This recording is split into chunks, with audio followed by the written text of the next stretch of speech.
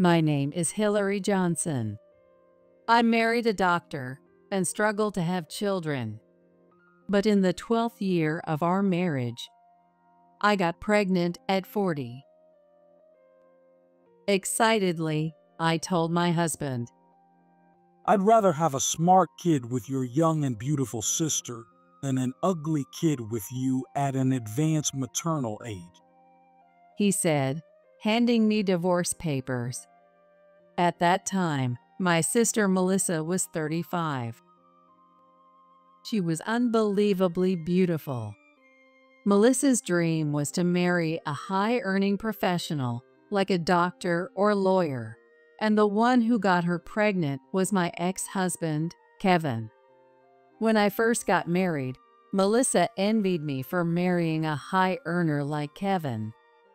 Her feelings were a parade of envy, jealousy, and spite, always questioning why someone as plain as me could marry such a successful man when she couldn't. But I'm not that plain.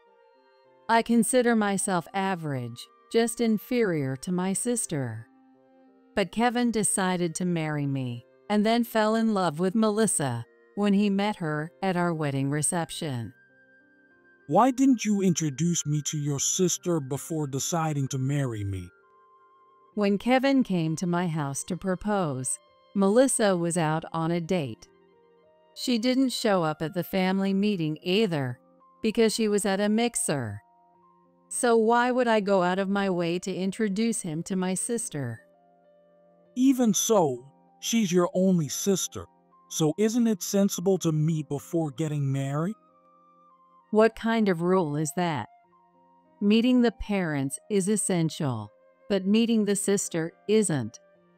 But since Kevin didn't push it further, I thought he was joking and laughed it off.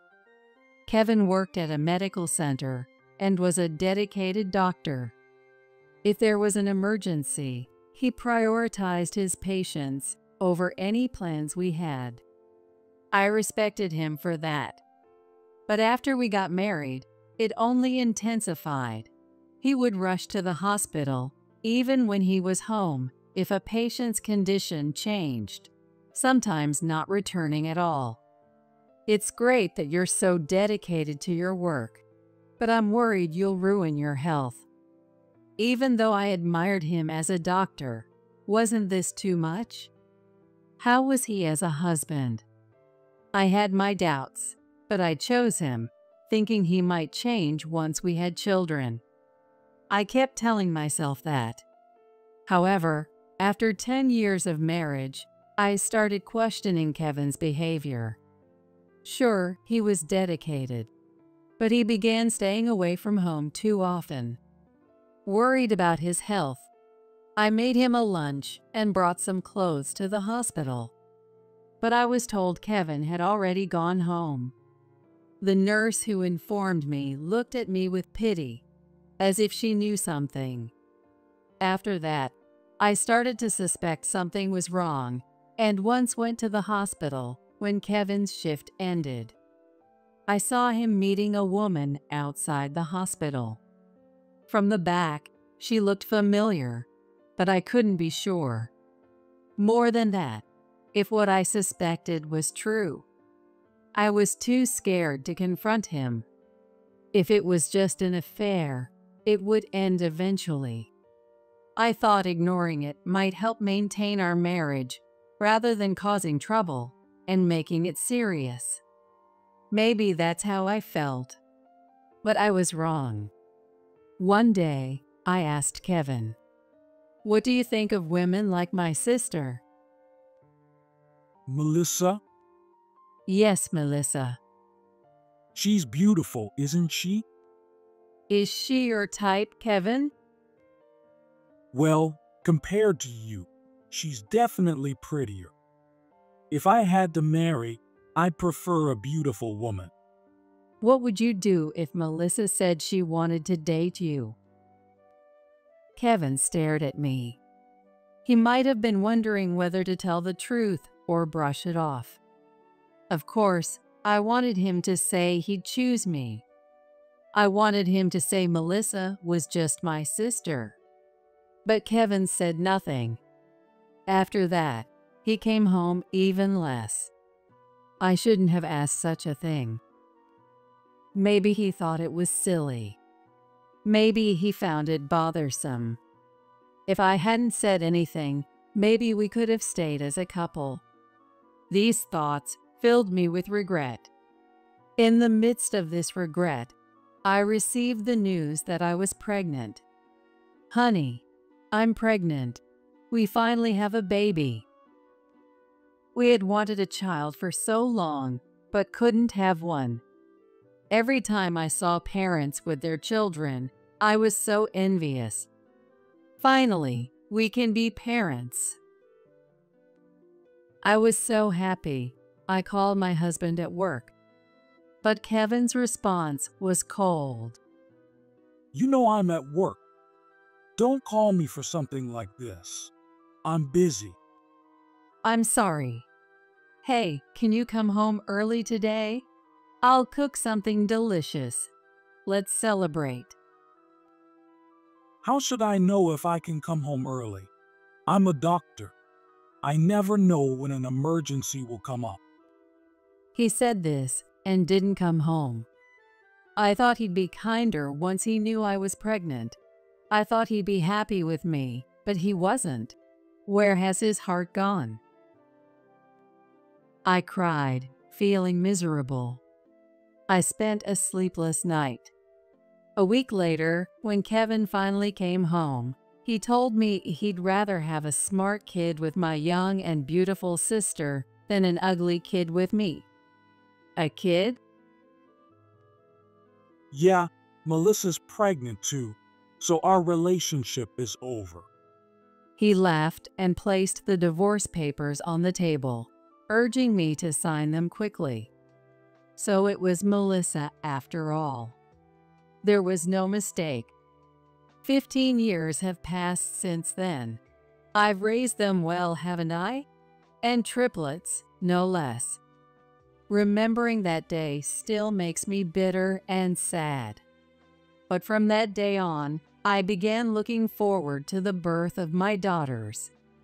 Thanks to my daughters, I was able to overcome Kevin's betrayal. Now they are in middle school. A lot has happened, huh? When one of them suddenly gets a fever, all three get sick together, and I've taken them to the hospital alone. They always wear the same clothes, and if I dress them differently, they complain. Life was tough, and I made 3 identical outfits by hand, finding solace in my children's smiles. Now, my daughters have grown into undeniably beautiful young women. Who do they take after? It's amazing how they turned out so beautiful. It's almost unbelievable that I could give birth to such stunning kids. My mother, who often helped take care of them, used to say that they inherited the best traits from both Kevin and me. If that's true, then my daughters are lucky. Once, Kevin called me ugly, and it hurt deeply back then. But now, when I look at my children, I wonder what he'd think if he saw them. It amuses me. I never thought I'd see Kevin again, or that he'd meet our children. But one day, my mother, who adored my kids, had to be hospitalized. When I went to visit, I found out it was the hospital where Kevin worked. It's a big hospital, so I didn't think we'd run into each other. But as fate would have it, you always meet the people you least want to see. Hey, Hillary, is that you? I turned around and saw him in a white coat.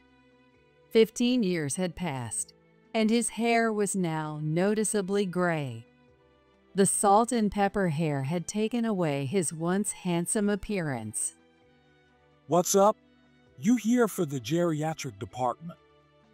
The geriatric department deals with mental and physical health issues in the elderly, like memory loss, declining comprehension, and mood swings. So he was implying that I was old, even though he was older than me. But those words didn't hurt me anymore. Thanks to him, I had developed a strong spirit. I laughed off Kevin's words and tried to walk away. Hey, I went out of my way to talk to you. Don't ignore me. He followed me. Why? Are you so free now that you're 60? Well, I'm not as busy as I used to be. I have subordinates now. Good for you, but I'm busy. Come on, it's been 15 years. Let's talk for a bit. I don't want to talk to you. I get it. You had a hard time after I left you, right? Life must have been tough. But who could blame me? Who'd want to spend their life with an ugly woman like you? Thanks for that. And look at you now, you've aged even more. You were ugly before, but now it's even worse. And you've changed too. You're 60 now, right? Your hair's all gray. Where did the man I used to know go with the salt and pepper hair? Well, it'd be weird if I stayed the same forever, wouldn't it? He never changes, does he? True. But with that salt and pepper hair, won't your beloved wife dislike you? Don't worry, that's not a problem. Oh, really? But you can't beat age, can you? You're close to retirement, aren't you? I'm still going strong. You're already 55, right? You should start preparing for retirement. Your kids are only 15, so you've got 7 more years to work hard. True.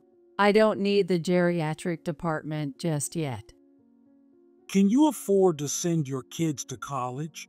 You don't have any skills, so I bet you only work as a cashier at a grocery store. Don't you dare mock grocery store cashiers. My kids are definitely going to college and will become doctors. Good for you. Your kids must be ugly and dumb, so college is pointless for them. Maybe, maybe not. By the way, did you have a boy? A dumb boy is the worst. I have daughters. Well, at least that's good. Even dumb girls can make money. Maybe you should get them into some service job after high school. Even though we're divorced, how can you say such things about your own children? The only kids I have are the ones with Melissa. Speaking of Melissa, I haven't seen her in 15 years. How's she doing? Oh, she's supposed to come to the hospital today. Is she still as beautiful as ever? Of course she is. What are you talking about? Kevin sounded uncertain, as if he wasn't entirely sure. My instincts told me something was up. Your kids must be really smart, right? After all, you chose to have smart kids over ugly ones when we divorced. Of course, they're my kids. I'd love to see Melissa and the kids. They're my nephews, after all. You don't need to see them. There's no need. But we're family. It's natural to want to see my relatives. I said there's no need to see them. Why not? I don't mind letting you see my kids. Isn't it strange how you're so against it? She's my sister, you know. It's only natural for me to want to see her. Melissa doesn't want to see you. Really? We're only 2 sisters. I don't want our lives to end without seeing each other again. It's better to stay apart. The difference in living standards would just cause problems. That's not true. She's my sister, and I'd be happy to see her living well. You'd be jealous if you're poor and she's rich. No, I wouldn't. Envying others is pointless. You worry too much. People aren't that pure. If Melissa is living well, you'd be envious and might even ask for money. That's ridiculous. At this age, I'd never do that. Besides, what Melissa does with her life doesn't affect me. I don't envy her at all. Still, it's better if you don't meet. Why are you so stubborn? Is there something you're hiding? There's nothing to hide. Then there's no problem with us meeting. I really want to see my sister. As we were talking, my sister actually appeared. It seems the old saying, "Speak of the devil," came true. But she was unimaginably overweight. Her face was completely different from 15 years ago, now ugly and distorted. Hillary. Huh? Who are you? Come on, did you forget your own sister? What? How? My surprise was natural. Melissa, who was once model thin and a beauty icon during the divorce drama, had now become exactly what Kevin hated: fat and unattractive. How did you end up like this? She's practically a lump of meat. Kevin is a doctor. Shouldn't he be able to help you maintain your looks? Well, I thought doctors made tons of money. I figured plastic surgery costs would be nothing. But Kevin's income turned out to be less than I expected, and with the kids, there was no money left for beauty treatments. Melissa laughed, her large body shaking, seemingly indifferent about her looks. She used to undergo repeated cosmetic surgeries, altering her eyes, nose, and even getting liposuction. Full body hair removal was a given, always keeping her skin smooth, maintaining all that required money. And that money was supposed to come from her husband, a doctor or lawyer. I thought you'd keep up the surgeries even after getting married. I wanted to, but with 5 kids, there's no money left for myself. Surrounding Melissa were boys with similar impressive physiques, holding snacks in their hands. They look just like you, Melissa. Yes, they do, and boys eat a lot. Yes, they sure do. Just like you did as a kid. They all really did resemble Melissa. It's not just about eating a lot or being boys. None of them resemble Kevin much, though. Just a bit here and there. Oh, it's good that they look like my husband. No one ever said they looked like you. Melissa laughed heartily, but Kevin just gave a wry smile. These days, plastic surgery is advanced, especially in places like Korea. It's good to be born in modern times. Absolutely. If I had the money, I'd get surgery again. But first, I want my kids to have it. Then they'll all be handsome and can marry rich women. Yeah, but even with kids, it's strange that Kevin's income isn't enough to cover things. Oh, he has debts. That's why I don't have money. Debts? Did he have debts when he was married to you? Yes, around $30,000 when you stole him. $30,000? That's nothing. Now it's $180,000. How did it grow so much? He's always buying cars. We don't even have enough parking space, and he only has one body. It's pointless, but he insists on buying more. I think it's amazing you can laugh about it, Melissa. Really? So, it's mutual then. What do you mean? He didn't know you had plastic surgery, did he? Yet he fell head over heels for your beauty. You thought he was a money tree, But he spent it all, which was unexpected, right? Yeah, I never thought he'd be such a big spender. I feel the same. I had no idea that face was made with plastic surgery. You looked so beautiful without makeup. I thought you were naturally gorgeous, Melissa. I was completely fooled. And now your face is falling apart. If that's how you feel, then instead of buying cars, you should have spent that money on me. I'd still be beautiful now. That's true. Melissa always said she'd become beautiful and saved up money for it. Exactly. But marrying someone like Kevin, who can't support that, made everything revert. To maintain beauty, you need a rich husband, right? Oh well, it's too late now. No one to impress anymore. I see.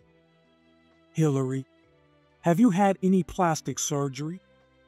What? I mean, since Melissa had surgery, it's not surprising if her sister did too. Melissa lacked confidence and turned to surgery. But I'm confident in myself, so I didn't need it. Really? So, you look like this naturally, while Melissa needed surgery and is now falling apart. Don't talk like that about the person you chose. She's still my sister. Yeah, but you're from the same parents. So, our kids must look similar. They must be ugly. Oh, you hope they're ugly because losing would be frustrating, right? But I'm the winner here. No way. Mom, I turned to the voice calling me and saw my 3 daughters. They were stunningly beautiful. Who are they? My kids. No way. And 3 of them. Yes, they were triplets. Are they really your kids? Yes, they are. I can't believe it. Why are they so different? They have the same roots. The same roots? Yeah, same grandparents. I'm their dad. So why are they so different? Well, what can I say? They're not really your kids, are they? Excuse me? Don't be rude. These girls are my biological children. If they're your kids, why are they so beautiful? Maybe because they have the best traits from both of us. If you keep saying stupid things, I'll sue you for defamation. But they're so beautiful. They don't need any surgery. Surely they haven't had surgery already? Of course not. How dare you be so insulting? Yeah, I guess so. What are you mumbling about?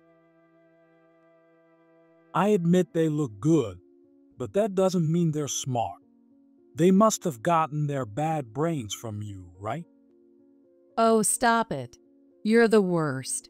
But your pride might take a hit because these kids are actually super smart. No way. They're your kids. They're yours too. Oh, All 3 have an IQ of 130 and are aiming for med school. Med school? That's amazing. Just like their mom. what do you mean? Well, Hillary was always top of her class. I was always at the bottom, so I knew I couldn't compete academically. That's why I focused on my looks. Huh? But you told me you were top of your class too. Did you believe that? I exaggerated to marry you. I thought you'd figure it out. No way. So, these kids. Kevin looked at his kids with disdain. What a jerk. My kids always forget things. When I scold them, they forget something else the next day. I've given up. They're always at the bottom in tests. I wondered who they took after, but it's clearly me. Well, I thought they'd be smart like you, Kevin, but I guess they're more like Melissa. But they'll probably grow up to be very kind. Yes, personality is more important than brains. That being said, my sister isn't exactly known for her good personality either. If she had a good personality, she wouldn't have stolen someone's husband. Melissa laughed brightly, while Kevin looked frustrated. Why? Why are our kids dumb and yours are so smart? I can't accept this. Kevin, that's inappropriate in front of the kids. You said Melissa's kids would be smart when we divorced. How could I know she'd be at the bottom of her class? I was deceived. You didn't have the insight to see the truth? I trusted what Melissa said. How pathetic. Well, at least you got to marry a beautiful woman. That should be enough. No matter how upset he is, he can't change reality. But Kevin looked furious, his mouth twisted in frustration. My daughters whispered among themselves. Who is this guy? Are these kids really aiming to become doctors? Yes, it runs in the family. Doctors, huh? Mom, is this guy someone you know? Well, I wouldn't call him a friend, but yes, we know each other. What are you talking about? I'm your father. I made you. My daughters' faces filled with contempt. It's natural, given that I've always told them the truth whenever they asked about their dad. I told them what kind of man their father was, how he didn't care about hurting people. I know you shouldn't teach kids such things. But if Kevin found out about my daughters and showed up, he might use his money to take them away. Kevin would definitely want to claim their beauty and intelligence for himself. That's why I did it. And now it's all unfolding right before my eyes. But Oh, you're the guy who abandoned us. one of my daughters said, and another added, A man who can't see past appearances. and another laughed. So that's why you didn't notice the plastic surgery. Finally, they all said in unison, "What a pathetic old man." Kevin seemed at a loss for how to respond. Since waiting for Kevin to react was pointless, I turned to see what my daughters were holding. "What did you buy? You said you were going to the bookstore, right?" Yeah, we thought they'd have what we needed, and they did. They showed me a stack of reference books. Middle school studies are boring now, so we got college-level reference books, a German book, and some medical books. Sharing books has been their habit since they were little. And now, with similar goals, they still do. If you want to be a doctor, mastering German is important. Right, mister? Are they really this smart? They're still in middle school. I told you, they have an IQ of 130. Mom, we need to go see Grandma. She's waiting. Yes, let's go. As we left, Melissa waved and said, "See you later," while Kevin, looking defeated, said nothing. A month later, Kevin called. He said something unbelievable. Give me those kids. What? Those kids? Yes, the 3 daughters you raised. Why? You have your own children. They're hopeless idiots. I don't want them. The daughters you raised have my genes. They're definitely mine, so give them to me. What? You think I'd give my precious daughters to someone who says he doesn't want his own kids? Think before you speak.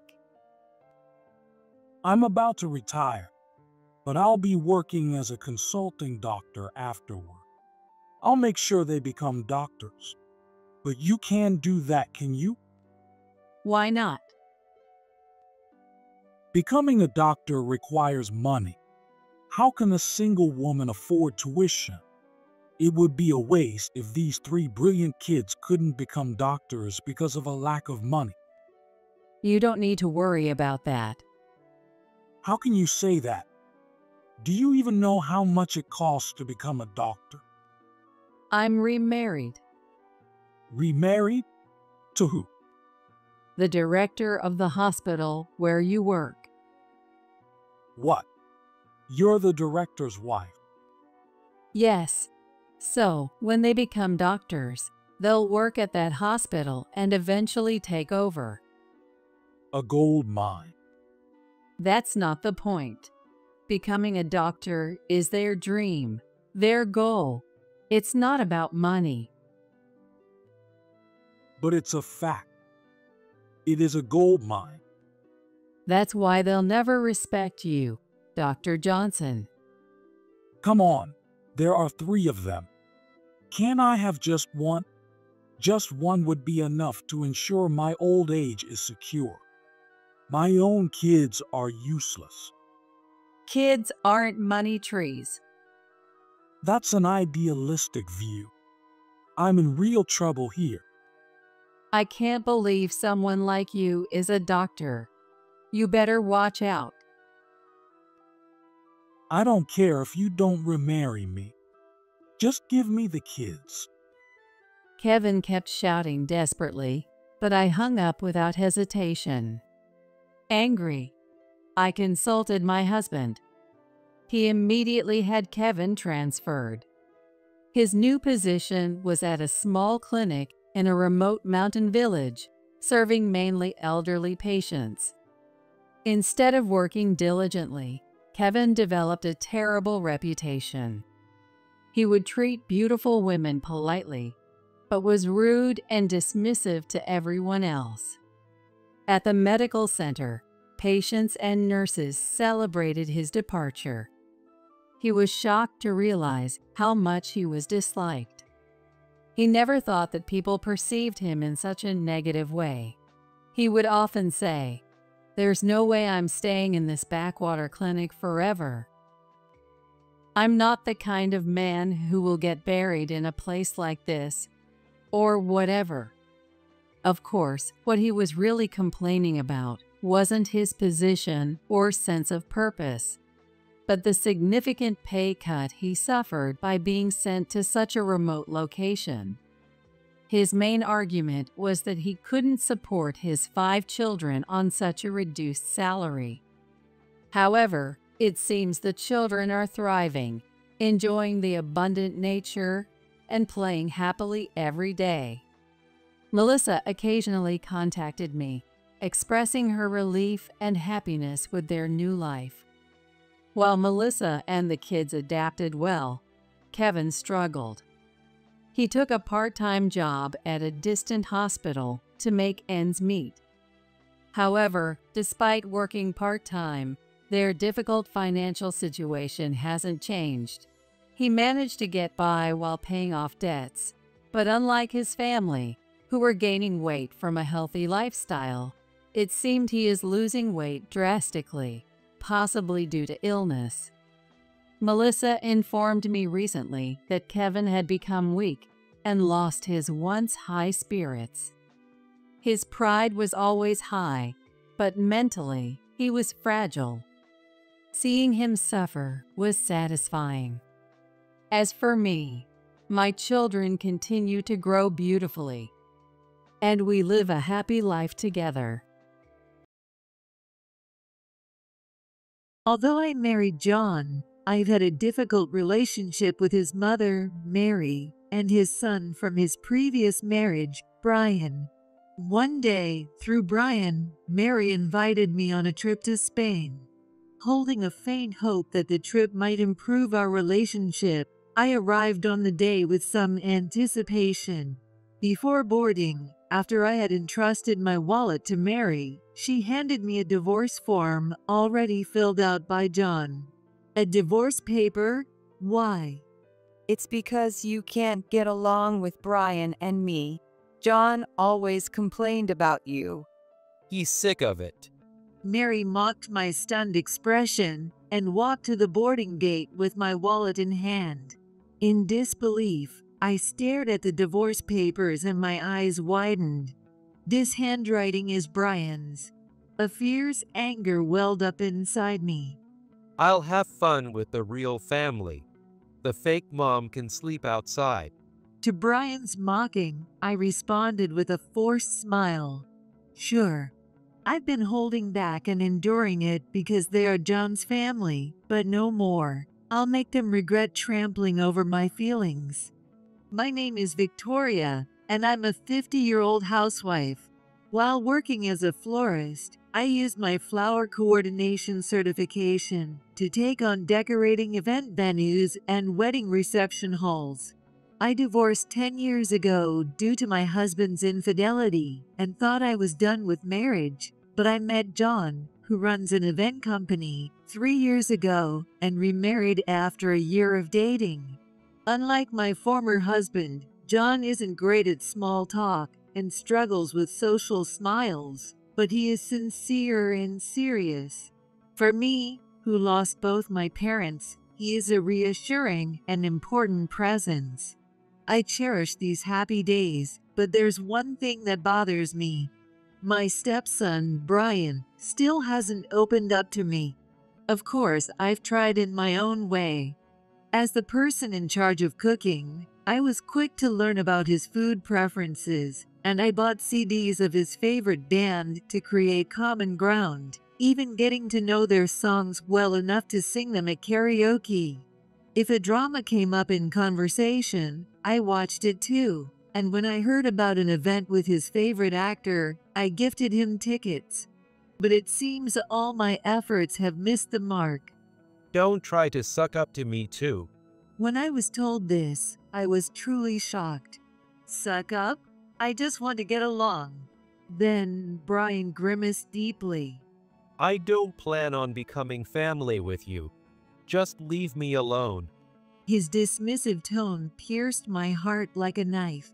The tricky part is, Brian acts all nice to me when John is around. Thinking back to before we were married, when we went out together a few times, Brian would give me a friendly smile and chat. That's why I believed we could get along well after getting married. I was prepared that it would be difficult for Brian, who is already an adult, to call me mom, but he called me worse things when John wasn't around. Hey, old lady. Restock the drinks in the fridge. And hey, where are my socks? It seems he switches up the names depending on his mood. When are you going to get the hang of our family's tastes? My late mom was a much better cook. Pretending to be a mom when you can't even cook properly is just annoying. After being nagged so persistently, I couldn't take it anymore and asked him, Brian, if there are things I'm lacking, can you tell me? I'll try to improve. Then Brian twisted his lips into a sneer. Figure it out yourself. You have a brain, don't you? It's because you're so stupid that you got cheated on. And then Brian continued to taunt me as I remained silent. You're just after Dad's money, aren't you? Dad should have chosen someone younger and prettier. I don't see what he sees in you. Being criticized for my looks, I couldn't argue back. Though John was just an acquaintance from work and as charming as an actor, why he asked me out is still a mystery to me. Once, I overheard a conversation between Brian and his friend and found out that Brian had dropped out of college and was aimlessly drifting. Brian, I lent you $5,000 because you said it was for your training. What? Did I say that? You haven't told your dad that you dropped out of college, have you? You better tell him. Then Brian glared at me with disdain. Shut up. A high school grad should just keep quiet. Listen, if you spill the beans to Dad, remember what will happen. I wonder if Brian wants to discuss it himself. It's obvious that it would be better if Brian talks about it directly rather than me revealing it. After some deliberation, I decided not to tell John about Brian dropping out of college. I really wanted to discuss Brian's cold behavior towards me, but considering John works late every night, I didn't want to burden him with unnecessary worries, so I kept it to myself. After getting married, Brian teamed up with John's mother, Mary, who dislikes me. Mary, who lives just a 30-minute drive away, would drop by unexpectedly and criticize everything, saying the house wasn't clean enough or the meals were meager. One day, I came home from work and was surprised to find Mary cooking dinner in the kitchen. Glancing at the trash can, I saw the ingredients I had prepared that morning ruthlessly discarded. Mary brought the mac and cheese and soup to the table and began eating dinner facing Brian. Brian savored it with a delighted expression. Grandma's mac and cheese really is the best. Right. Mary smiled broadly. Victoria, why don't you learn to cook from Grandma? Then maybe you could make a decent meal. Brian and John, poor things, having to eat lousy food every day. But leaving the care of John and Brian to just work, you really fail as a wife. John is too kind, letting you get away with it. Oh my God, if Grandma's house were closer, I'd go there for dinner every night. I can't understand the nerve of someone who throws away someone else's food ingredients and cheerfully badmouths others while eating dinner. Additionally, my job is part-time, not full-time, so I'm home by the evening. I handle the weekday household chores alone to support John, who is always busy. I really don't understand why Mary complains about me. Essentially, she probably doesn't like that I'm working. I can't understand. Why did John remarry someone like her? Was he deceived? He hasn't realized she's after his wealth. Do you think so too? John is kind and stubborn. I suggested he marry a lady from a family suitable for a CO, but he chose his partner himself and wouldn't listen. After complaining about me to Brian for over 2 hours, Mary left, only leaving John's portion of the dinner. Reluctantly, I was eating some ready-made dishes when Brian looked down at me with pity and smirked. Grandma really hates you as usual. It seems so. Why don't you stop trying to charm Dad and make an effort to be liked by Mary? How dare you say that after stirring things up yourself? I was astonished, but well, it's okay since Mary lives separately. The problem is Brian. Being confronted with such blatant hostility makes me feel we might never get along, which is depressing. That evening, since John was working overtime, Brian and I quietly had dinner together. After dinner, while I was cleaning up, Brian unusually started a conversation. Hey. What? Grandma invited me to go on a trip to Spain. So, let's all go. I was taken aback. Are you talking to me? It's okay for me to come along? Yeah. Grandma said that maybe if we go on a trip, we could see different sides of each other and possibly get along better. Brian continued, somewhat embarrassed. Mary is still actively working as the CEO of a family-owned group of companies. She is not living on a pension, but is still actively working, which probably explains why she has financial comfort. More than the invitation itself, I was pleased that Mary and Brian were showing a willingness to bridge the gap with me. So, keep the third week of next month free. Got it. I'll take some time off. That night, when John came home from work, he sounded disappointed as he spoke. I've got a business trip to France that week. Then maybe I should decline. You should go ahead. I might be able to stop by Spain on my way back and at least have a meal together. That's nice, but you've been quite busy. Are you getting enough rest? Expressing my concern, John smiled kindly. I'm fine, thanks. John knows that Mary dislikes me. I'm surprised that Mom invited you on the trip. She's stubborn and can be harsh, but maybe she really wants to get along with you, Victoria. Normally, she wouldn't want to travel with someone she dislikes. With that line, I made up my mind. Let's get along with Mary and Brian in Spain. Hopefully, our past tensions will turn into laughable stories as we close the distance between us. On the day of our trip to Spain, Brian and I went to the airport with John. After seeing John off on his direct flight to Charles de Gaulle Airport, we waited in the lobby for a while until Mary appeared, pulling her suitcase. When I thanked her for inviting us on the trip, Mary smiled brightly. Victoria, why don't you give me your wallet to keep it safe? You might lose it. What? You won't need it. I'll handle all the shopping in Spain. Look, Brian too. Okay. Brian handed his wallet to Mary, so I reluctantly took out my long wallet and entrusted it to her. Mary opened my wallet and nodded with satisfaction. As expected, you brought credit cards and cash. Tourists are easy targets for pickpockets. It seems so. Thank you. After putting my wallet in her bag, Mary exchanged a sly look with Brian. I felt a sense of unease seeing their expressions. Also, this. John asked me to give this to you. Can you open it here?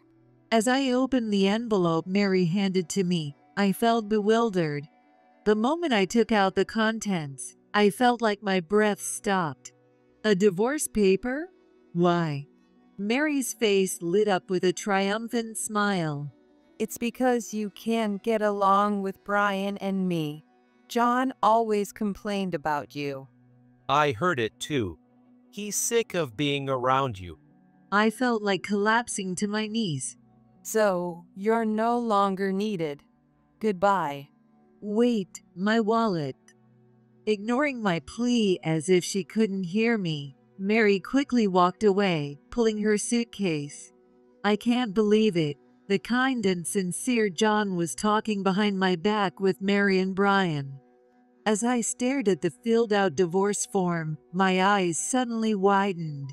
This handwriting is Brian's. It resembles John's, but has its unique quirks. My feeling of devastation suddenly turned into fierce anger.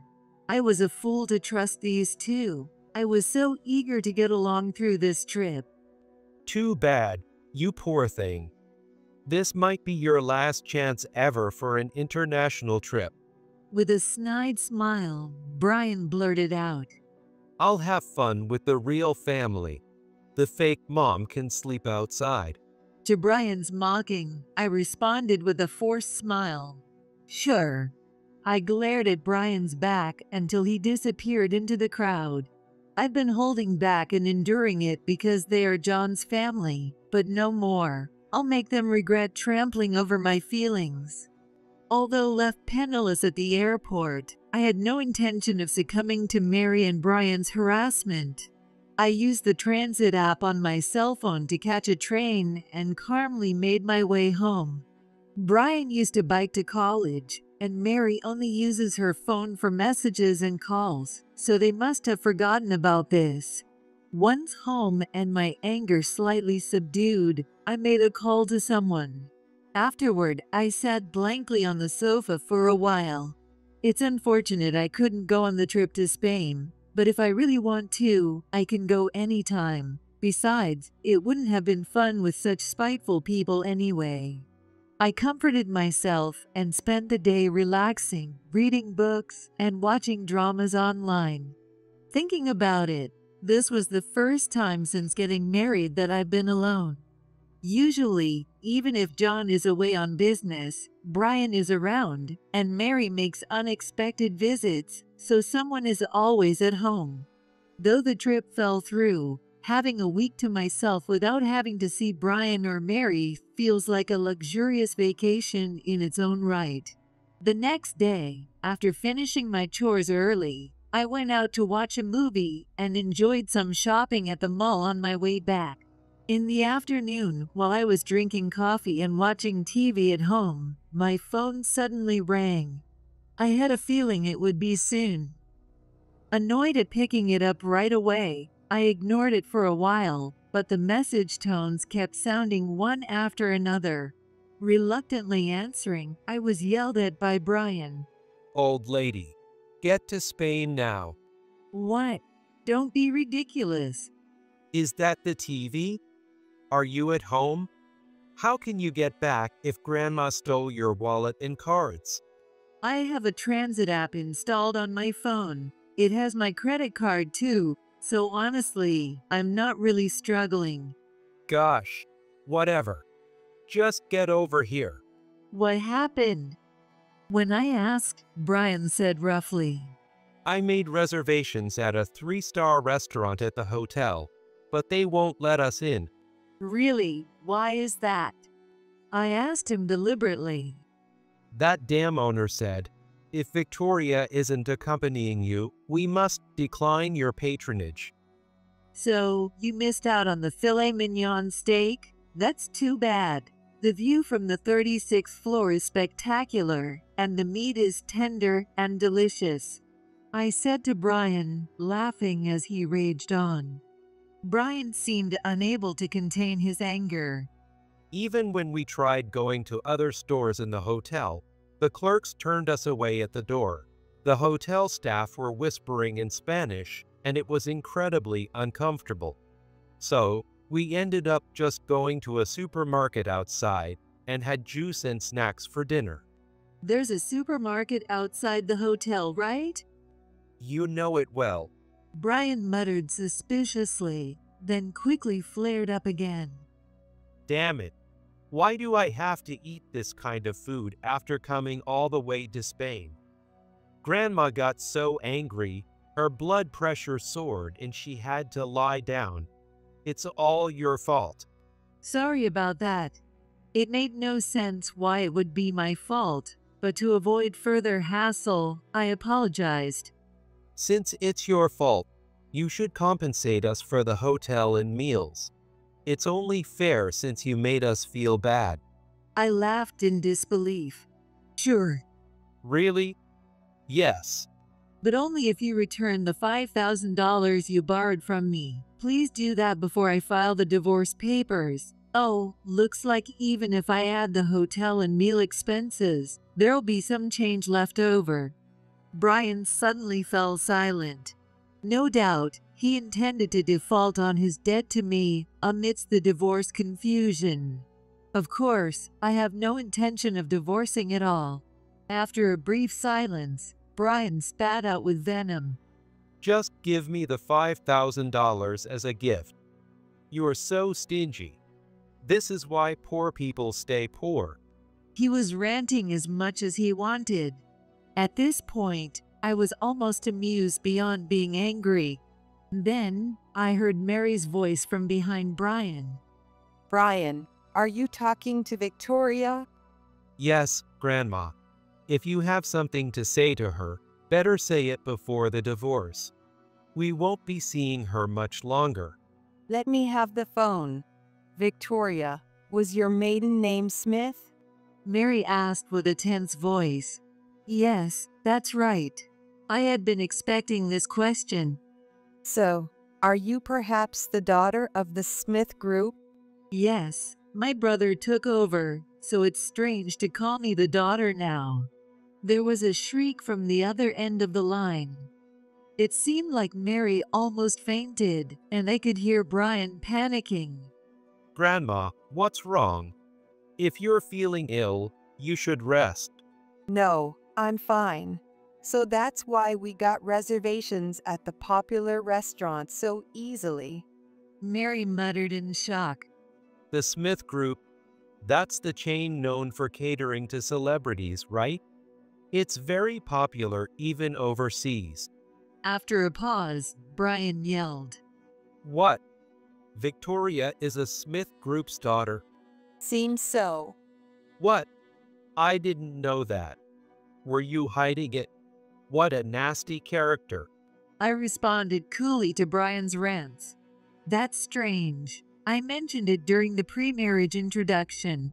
John definitely knows. Really, did you? I've been so forgetful lately. They probably never paid proper attention to what I said. I added, my father was the president of Smith before he passed away. I inherited his estate, so I have never been in need of money. I didn't marry John for his money. Oh, really? Then why do you even work at a flower shop? You could live on John's earnings alone. A wife should quit her jobs and devote herself to her husband and children. That's right. Well, then I'll take the $5,000 after all. I should have asked for more money from someone rich like you. I missed a chance. Despite being shocked to learn about my background, Mary and Brian quickly recovered and reverted to their usual tones, showering me with snide remarks. I will be asking for the money I lent to Brian back. That's a separate matter, right? You haven't filed the divorce papers, have you? Well, not yet. Then, invest $1 million in our company. I was speechless. What? A wife should be able to do that much. It's pocket change for you. I can't do that. Even if I had the money, I wouldn't give it. Mary, whining to get her way, then snapped at me harshly when I firmly refused. What a stingy woman. Don't you want to be useful at all? Poor John. It's sad he married someone like you. Mary began to rant nonsensically. Fine. When John arrives in Spain tonight, I'll fill his ears with all sorts of bad things about you. It would be good for you to be despised and hated by kind John and get a divorce. I'll make up some stories too. If I say you bullied me, simple Dad will probably believe it. Brian added gleefully to Mary. If you won't give us the money, we don't need a presumptuous wife like you. I'll tell John you wrote the divorce papers yourself. A serious guy like him gets scary when he's mad. I'm looking forward to tonight. No need to wait until tonight. I've been listening right here. John then spoke over the phone, and the two were silenced. What, John? Weren't you supposed to join us after your business trip? Why are you back in the US? You said you were working until yesterday and would arrive in Spain tonight. In response to Mary and Brian's panic, John answered, I was surprised when Victoria sent me the image of the divorce papers, so I called back immediately. I was skeptical after hearing about it, so I hurried to finish my work and flew back to listen to the conversation between Victoria, Mom, and Brian. What? Dad, you're misunderstanding something. Grandma and I were the ones being mistreated by Victoria. John dismissed Brian's calmer tone outright. It's too late for excuses. I've been listening to the conversation on speaker the whole time. Who's really the terrible one here? Gosh, it's Victoria's fault for provoking us. What? We even prepared the divorce papers out of kindness. Wait, by the way, you two are returning tomorrow, right? I've informed the police. Police? Why? We haven't done anything wrong.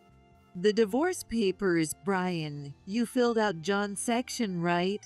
That's forgery of a sealed private document. You'll be arrested for that. Startled by my statement, the two began accusing each other over the phone. Hey, Grandma. I wouldn't have done it if I knew I'd be arrested. What are you going to do about this? What? I have nothing to do with this. It was Brian who planned and executed this mean trick on Victoria. What? Don't mess with me. Brian yelled at Mary over the phone. The conversation isn't over yet. Mom, Brian quit college on his own and was spending a lot at nightclubs. And you not only turned a blind eye, but also gave him pocket money, right? Yes, that's right. What's wrong with giving my dear grandson Brian some money? That's right. That's right. Brian chimed in as Mary brazenly admitted it.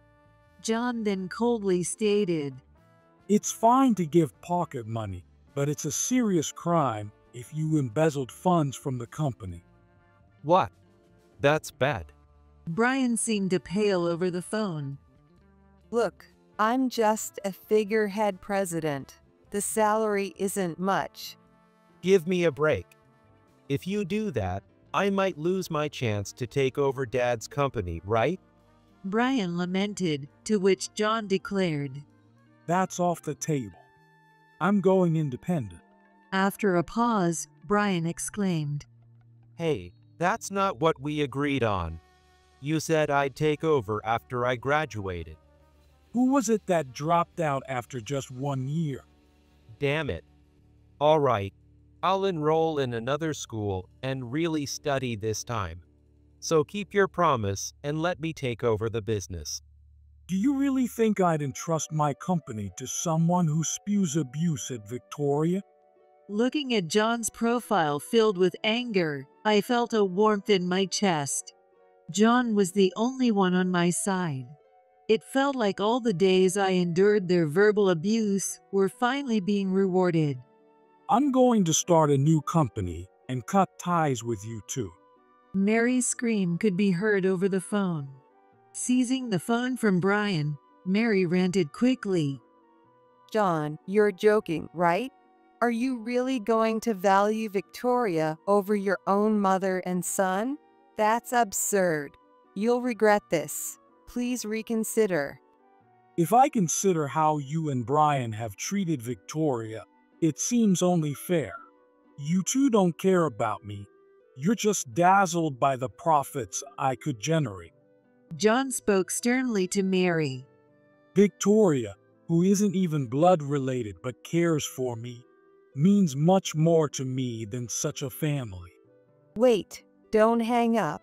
I'll make sure Brian pays back the money he owes Victoria. Just don't abandon me. John hung up in the middle of the conversation and immediately blocked Mary's phone number and messages. Victoria, ignore any messages from those two.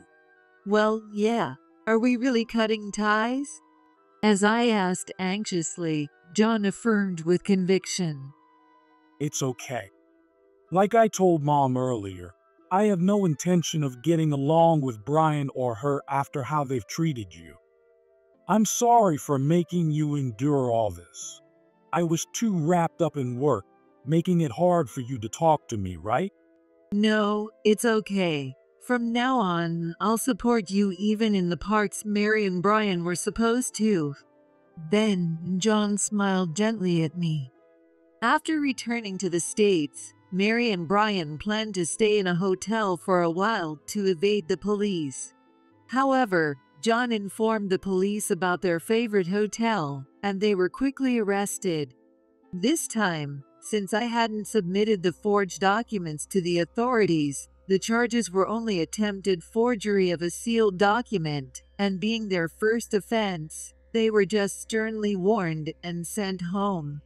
However, the news of their arrest spread in the neighborhood, and Mary, who cares deeply about public perception, became too embarrassed to go outside.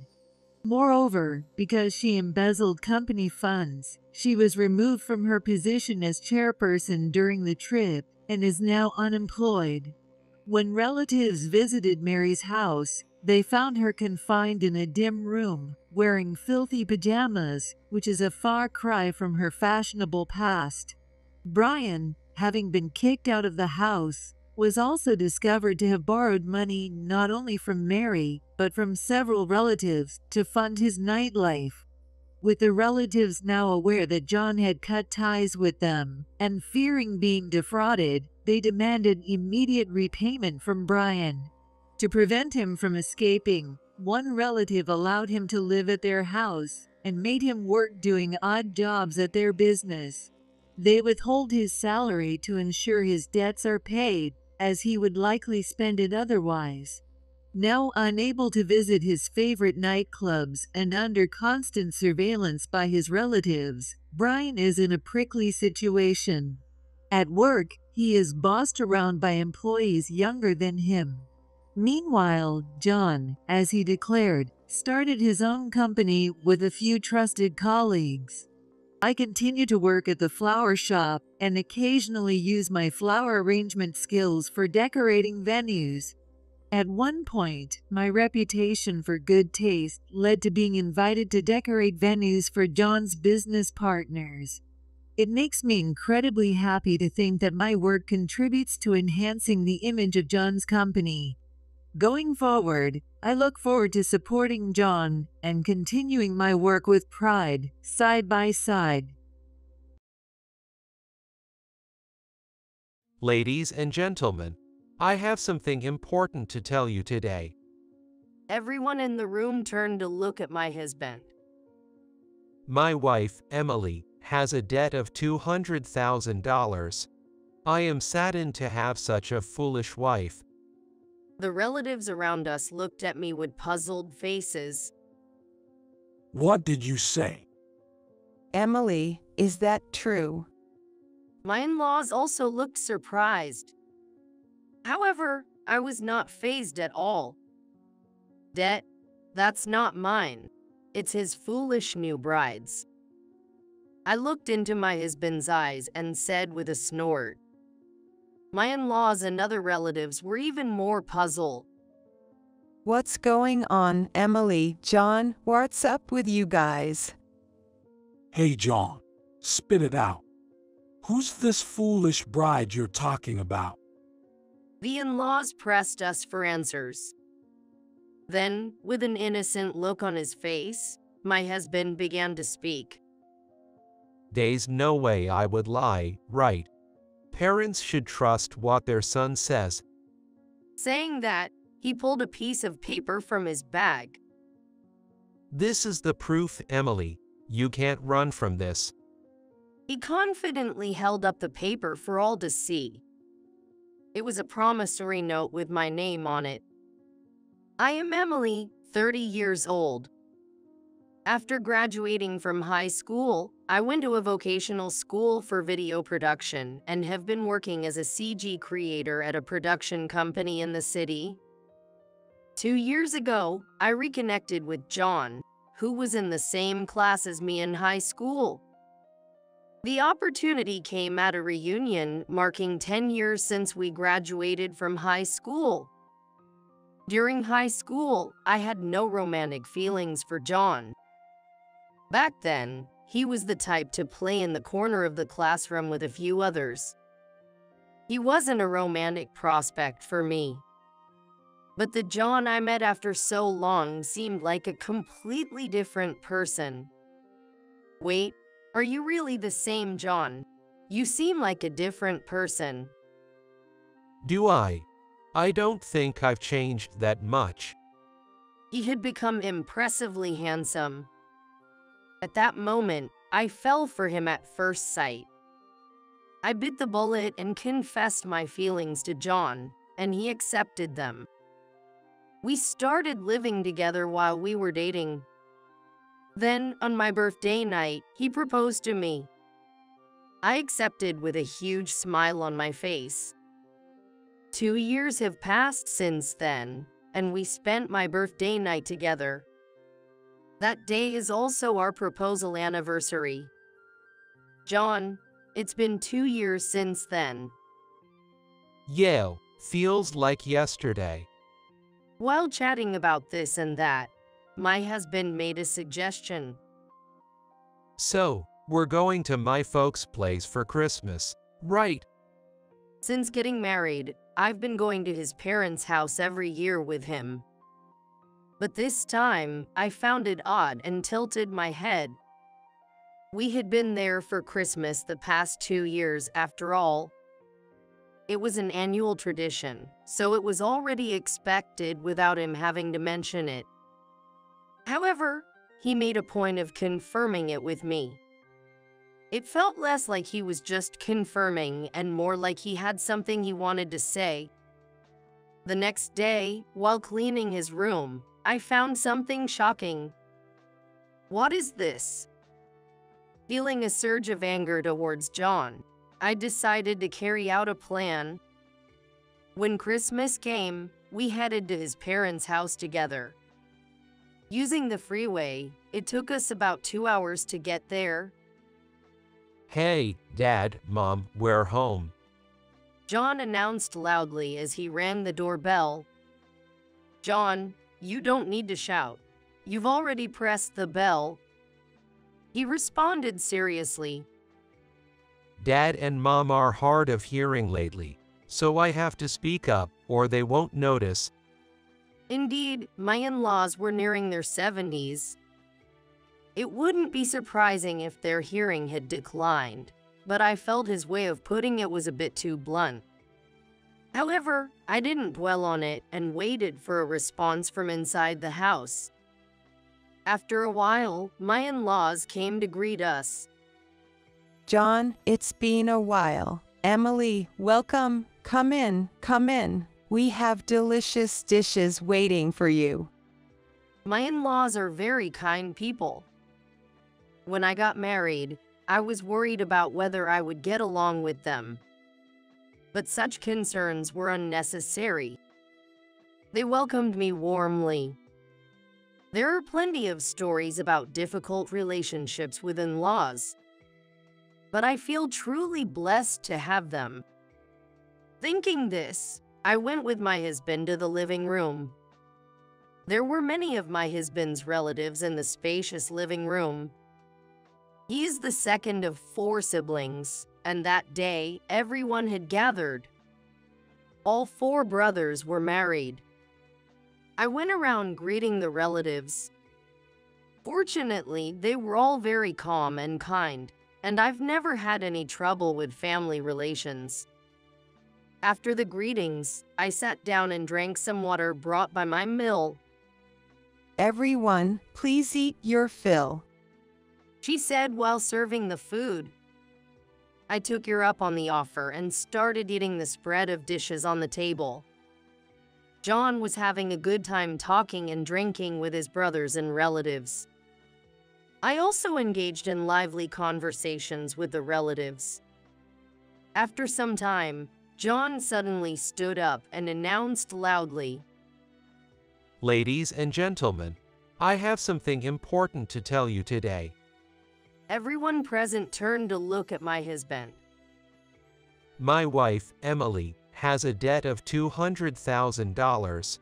I am saddened to have such a foolish wife. The relatives around us then looked at me with puzzled expressions. What did you say? Emily, is that true? The in-laws seemed shocked, their eyes wide open. However, I was not fazed at all. Debt? That's not mine. It's his foolish new bride's. I retorted, laughing through my nose while looking into John's eyes. The in-laws and other relatives looked even more confused. Emily, what in the world are you talking about? John, what's going on? Hey, John, come out with it. Who is this foolish bride you're talking about? The in-laws pressed us for answers. Then, with an unaffected expression, my husband began to speak. There's no way I would lie, right? Parents should trust what their son says. He stated, then pulled a piece of paper from his bag. This is the proof. Emily, you can't run from this. He confidently raised a paper high. It was a promissory note with my name on it. Why would you have such a thing? I don't remember signing this. I said truthfully, but I felt cold stares from the relatives. My husband continued. As it stands, I'm considering divorcing Emily. First, be honest and apologize to the relatives here. I sighed deeply. What an impossible person. I murmured, feeling a laugh rise within me. You're right. being honest and apologizing is best. But shouldn't that be coming from you, John? John tilted his head at my words. What are you talking about? Are you out of your mind? Only someone unhinged would borrow such a large amount. He scoffed at me. In the next moment, Mill looked at me and said, Emily, what's this about? There's a promissory note, and with all this sudden talk, I'm about to lose my mind. We can't just leave things unclear. I want to hear your side of the story too. She spoke while looking me straight in the eyes. My Phil had tears in his eyes. Seeing the in-laws like this, my eyes started to well up with tears too. Feeling guilty about betraying the trust of my in-laws and the other relatives, I stated the facts clearly. I repeat, I did not borrow $200,000. In fact, I don't have any debt at all. That's the truth. After saying this firmly, John next to me slammed his hand on the table. I have something to say. He declared as he stood up. Emily, you've been cheating, haven't you? I was stunned. It was creepy how he confidently brought up such baseless accusations in front of all the relatives. Recently, Emily has been acting strange. She's constantly checking her phone sneakily and has started working more weekends. These are all signs of cheating I read about online. That's why when I did some digging, I found this promissory note. And where did you borrow from? I've never heard of this financial company. I can't live with a woman who deals with loan sharks. I want a divorce. To me, John's story sounded like a joke. He continued. Why are you silent? You're ruining our Christmas with your nonsense. Just admit it, you're swamped in debt. I responded with full force. As you said, it's time to tell the truth. But I've been telling the truth all along. It's John who needs to come clean. He's blown his savings on mobile game microtransactions, leaving his bank account empty. And last year, he got into trouble with payday loans. At this point, John began to look uneasy. But you said borrowing money was fine as long as it got paid back eventually. At my words, John's face turned pale. What are you talking about? I don't remember doing such things. John's words had lost their bravado from earlier.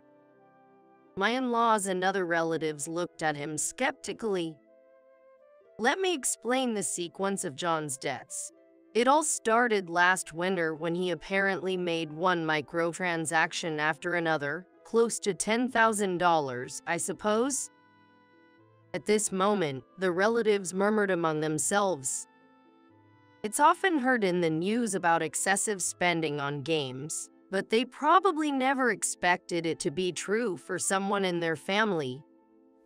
John's income is slightly above average for his age, and we could live comfortably under normal circumstances. But with that level of spending on games, financial strain was inevitable. He didn't stop at his own savings, but even considered dipping into our household funds. Murmurs arose again among the relatives. John's face turned pale as he avoided eye contact. That's when I warned John not to touch our household money. He respected that, but he continued borrowing from payday lenders to fund his gaming habit. I explicitly told him I would never cover his debts, and I even put it in writing. But it seems he grew tired of the game and stopped making in-game purchases. I wonder if it's right to continue living under the same roof with John. At that time, I was really struggling with these thoughts. I continued. Last summer, the problem arose again. John was coming home late, so I did some digging. It turned out he was taking his colleagues to hostess bars, claiming he would foot the bill. I said this while looking into John's eyes. I had never discussed this matter with him before. His eyes widened in shock.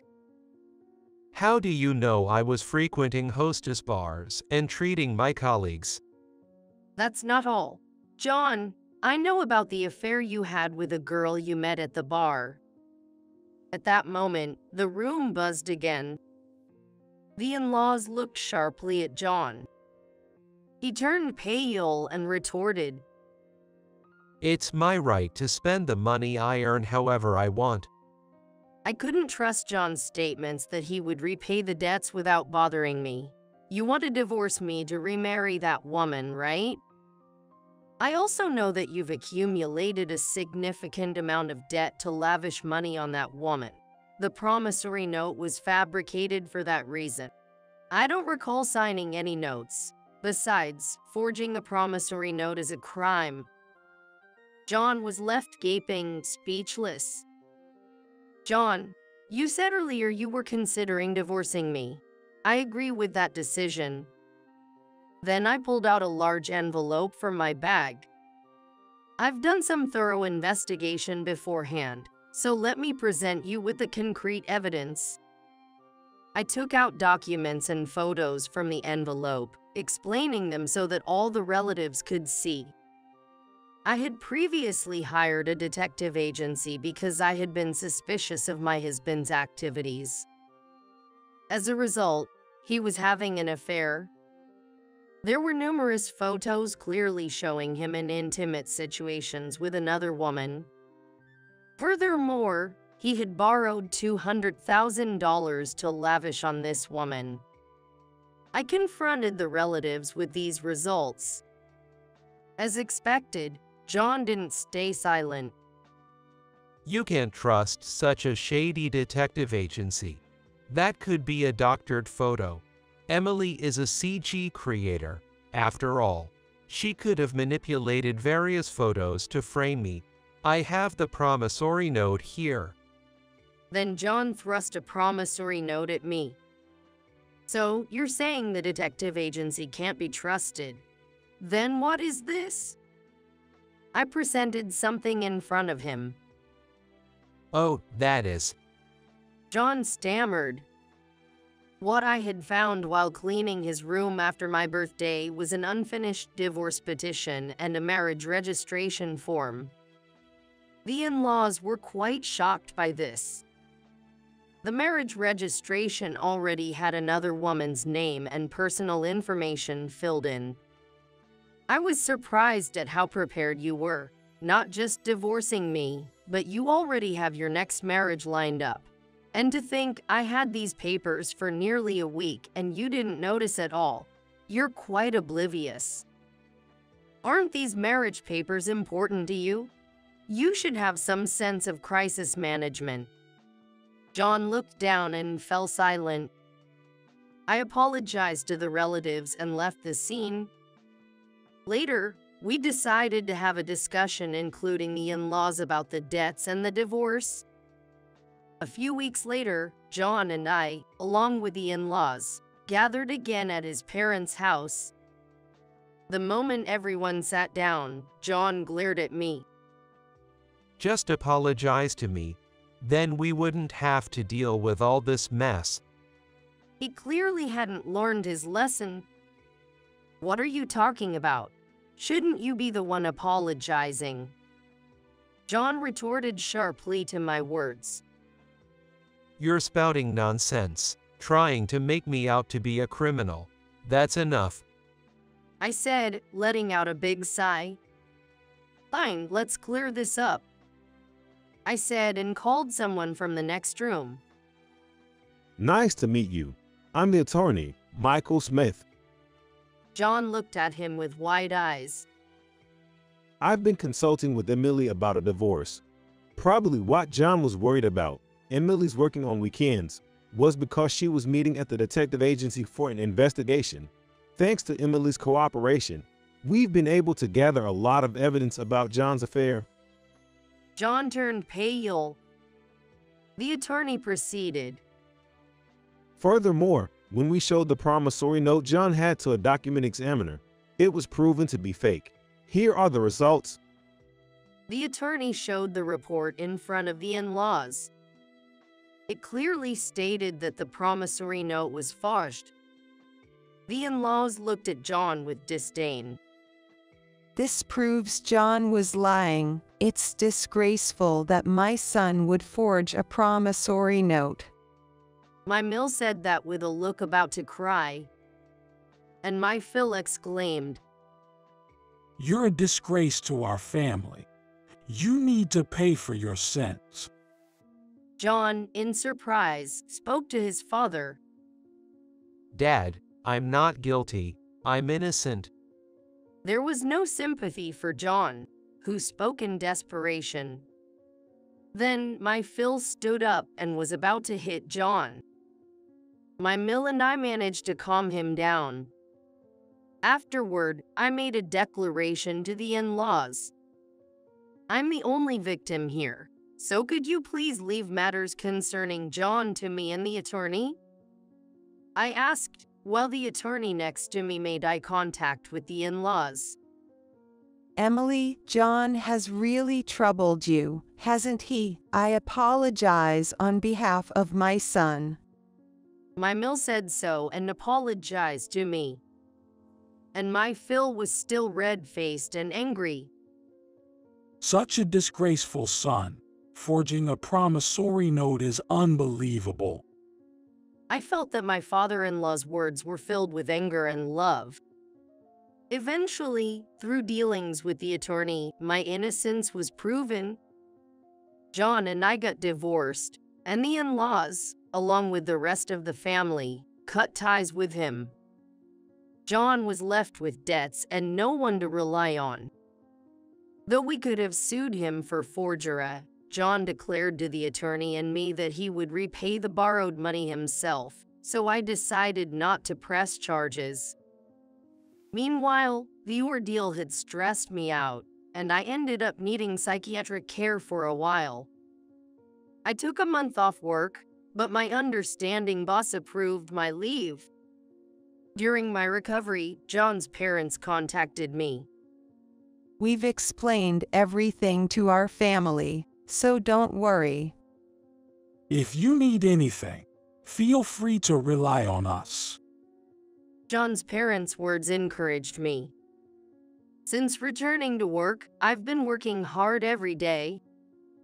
However, I still occasionally have nightmares about John. Recovering from the mental shock will probably take time. I still visit the hospital every 2 months. After all, it was a deep betrayal by someone I once loved deeply. Yet, I felt saved by the kindness of my in-laws. And the people at my workplace were very understanding. I'm really grateful for this because mental matters aren't easily understood by others. Rumors say that John, my ex-husband, has quit his job. The scandal seemed to have spread through his company, leaving him with no place there. He's now working part-time jobs from morning till night to pay off his debts. Moreover, his affair partner left him after finding out about his debts. It serves him right. Since returning to work, I've been involved in a project as a CG creator for a new animated series. I'm really excited about this highly anticipated work. For now, I've decided to prioritize my work over romantic relationships. I'm determined to diligently handle the tasks before me at my own pace. We'll clear this place and turn it into a B&B. My husband David said it, and both Emily and I exclaimed in surprise. What? What are you talking about? At the same time as the shock, we were certain that the scene before us was undoubtedly the site where my parents' home had been demolished. Hey, can you explain this to us in a way we can understand? Is this your doing? I pressed David, who was still smirking, with a stronger tone of voice. Seeing David like that, my daughter Emily suddenly burst out laughing. Wait a minute. Stop it! Stop it, Dad! It seems like she's filled with a mix of pity and amusement from the absurd and ridiculous behavior of her father, who has been holding her back all this time. Gasping for breath, Emily continued. Grandpa's house was worth a fortune, you know. Emily said that, then suddenly turned serious. That's like totally criminal, right? Upon hearing his daughter's words, David realized too late the irreversible mistake he had made. My name is Sarah Brightman. I'm a 48-year-old housewife. Currently, I live with my husband, David, and our only daughter, Emily. Emily is 19 and a freshman in college, but it seems she has no plans to move out anytime soon. Being women, it's been a blessing that Emily, who has been on my side since childhood, is still with us at home. That's also because we have a common enemy, David, which makes it even more so. David and I met when I was still working as an office employee. After graduating from community college, I worked as an administrative assistant at a local trading company. David, who was in sales at another company, was a frequent visitor there. Though sales sounds impressive, David had a job that was like being a general errand runner, going around different companies. He always had a friendly demeanor, even towards me, an administrative assistant, and I didn't form a negative impression of him. As we saw each other weekly, we started chatting and eventually became close. As I thought, David was being exploited like being a general errand runner at his company, and his earnings were modest. But perhaps because I was still young, I was fully convinced that love would conquer all. For a while, I continued working and supporting our home, but I quit my job when I became pregnant. David wanted me to focus on childcare, expressing his wish for me to stay at home. When Emily was born, naturally, my workload increased. In place of David, who was out working during the day, I had to take care of Emily, cook, do the laundry, and clean all by myself. I managed to get through those days, but by the time Emily entered kindergarten, David's attitude towards me had changed. Taking advantage of my silence, David's behavior became increasingly overbearing. At the company, David was ridiculed by everyone and taken advantage of. It turns out I was his outlet for relieving this frustration. He wasn't so self-deprecating when we first met, but perhaps there was a problem with me sympathizing with David too much. The people at work just dump all their troubles on David. They don't recognize your abilities. I think you shouldn't worry about it. I meant it as consolation, but this gave David a twisted confidence. Do you also think you're better than me, that you can belittle me? Whenever I tried to offer even a slight critique, David would fly into a rage. This wore me down, and I found myself unable to say anything. My actions, accumulated over time, certainly contributed to David's increasing arrogance. Enduring it for the sake of our daughter has undoubtedly led to our current marital situation. However, I was only trying to be a kind wife and did nothing blameworthy. Upon closer reflection, it's all quite absurd, but the thought of "for the sake of my daughter" is what stops my train of thought. As we got older, our marital problems only twisted further. Although I remain a housewife, in society, there's things about age-appropriate roles and status. Such thoughts, even if unspoken, can be conveyed through behavior. David, overly sensitive to such external perceptions, let them exacerbate his negativity. He became more self-deprecating, making conversations with him incredibly draining. I hadn't noticed before we were married, but it seems this aspect of his personality hasn't changed since childhood, and David appears to have no friends. At our wedding, only David's relatives were present, and there were no friends.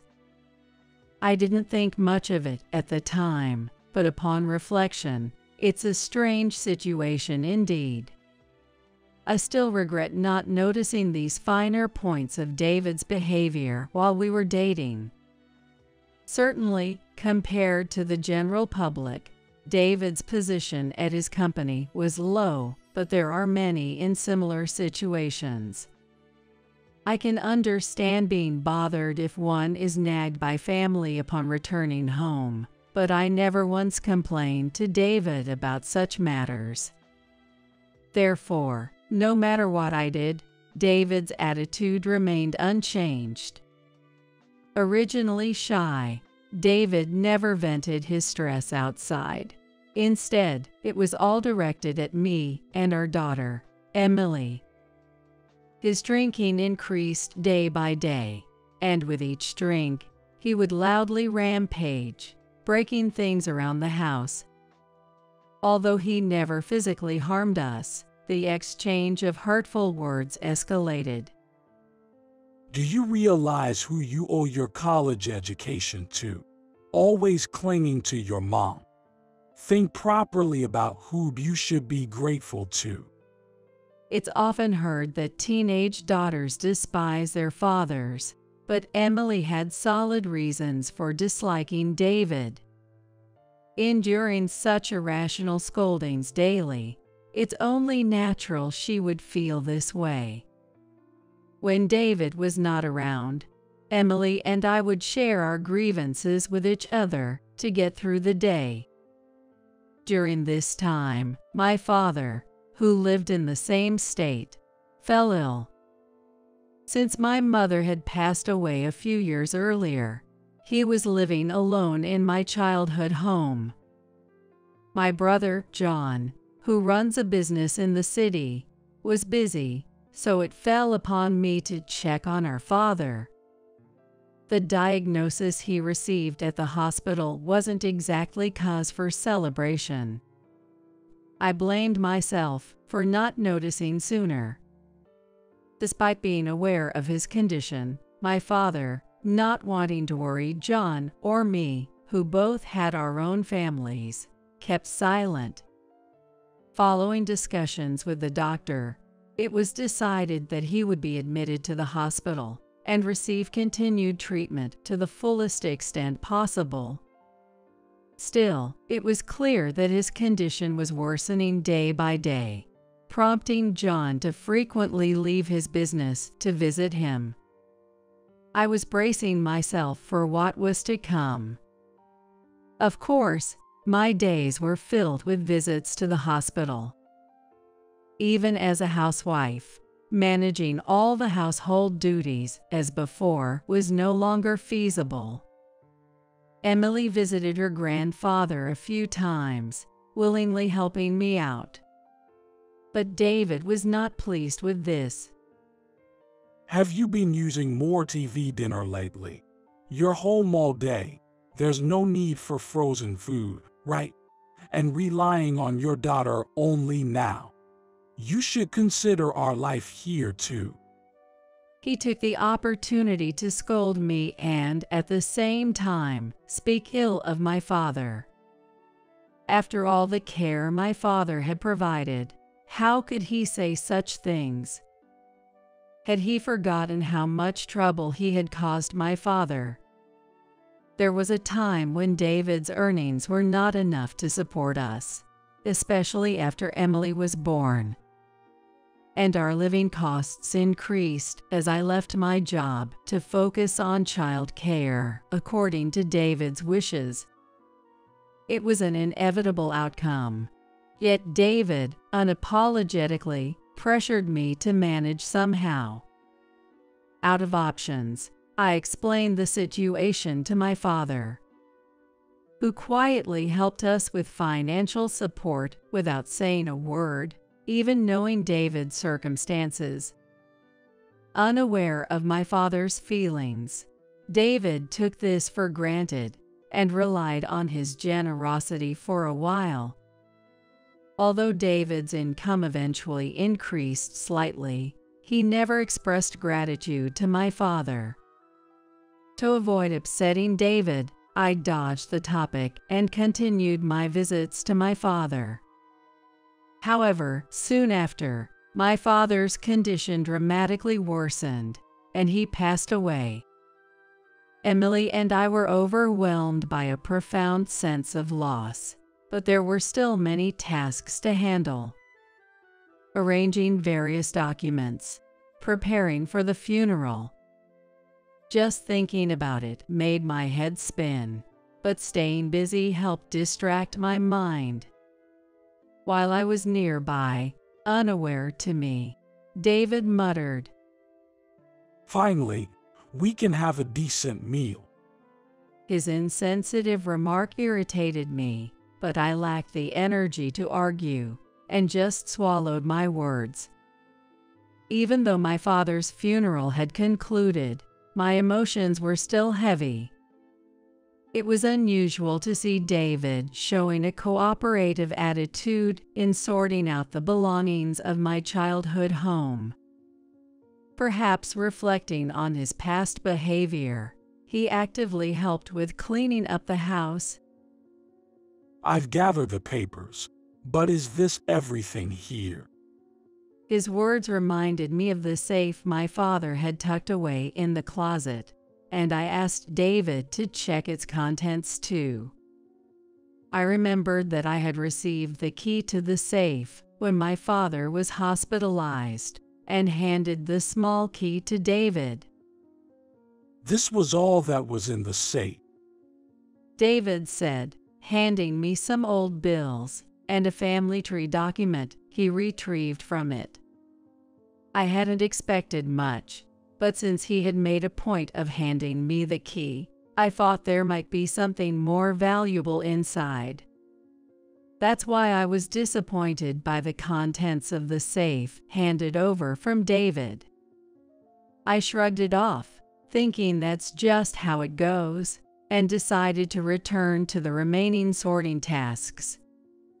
The cleanup didn't finish that day, but over the next few days, we completed tidying up my childhood home. Finally able to catch my breath, I was overwhelmed with immense fatigue. At that time, I received a call from my brother, who had returned to New York. "I'm really sorry for leaving all the cleanup to you. If there's anything I can do, please let me know." He repeatedly expressed his gratitude before getting to the point. "By the way, was there a property deed for the family home among the documents Dad kept? It might seem underhanded to ask about this after Dad's gone, but there's something I need to discuss with you, Sarah." Upon saying that, my brother began talking about the inheritance of our father's estate. My brother, who runs a company that ventures into various businesses, was also considering entering the food and beverage industry. He wanted the rights to our family home for that purpose. I vaguely remember being told as a child that our house had cultural value. The building had a unique design, and now that I think about it, it had the vibe of a trendy old farmhouse cafe that's been popular lately. It seems his plan was to use our family home as it is for a cafe. "Actually, I had gotten permission from Dad a long time ago. He had told me that everything else would go to you, Sarah. I know it's late, but could you agree to this plan? My brother has always been fond of me since we were kids, and he's still single. I don't think he's after a large share of the inheritance for himself. I am well aware that he has more than enough savings. I wouldn't know what to do with the family home myself, and if you're okay with it, John. I honestly agreed with my brother's wishes and decided to transfer the rights to the family home to him. Even if I continue to manage it, it would eventually have to be demolished. It's better for my brother to make good use of it and keep our family home standing. Thank you, then. Could you look for the property deed among the documents Dad left? David had gathered the documents in one place, so it should be among them. I told John I would contact him as soon as I found the documents and ended the call. Come to think of it, I haven't looked at those documents since then. They should be in a clear folder, I believe. Recalling the case David had given me with the documents inside, I searched through it. However, no matter how much I searched, I couldn't find a property deed to the family home that my brother mentioned. That's weird. I put all the documents here. Could they still be at the family home? I was suddenly alarmed at the thought that I might have accidentally thrown them away, but I wouldn't know until I visited the family home. Not wanting to live with this anxiety, I decided to go there immediately to check. Arriving at the family home, I couldn't believe my eyes. At the location where the family home once stood, there were countless debris scattered around, indicating it has been demolished. Did I take a wrong turn somewhere? But no, that can't be right. In a panic, I called Emily to explain the situation. About my brother's plans to turn the family home into a cafe and its cultural value. Sensing my distress, Emily said, "I'm coming right now," and hung up. True to her word, Emily soon rushed to my location. Mom, what happened? She seemed to have hurried, her long hair wildly disheveled. Breathless, Emily looked at me with concern.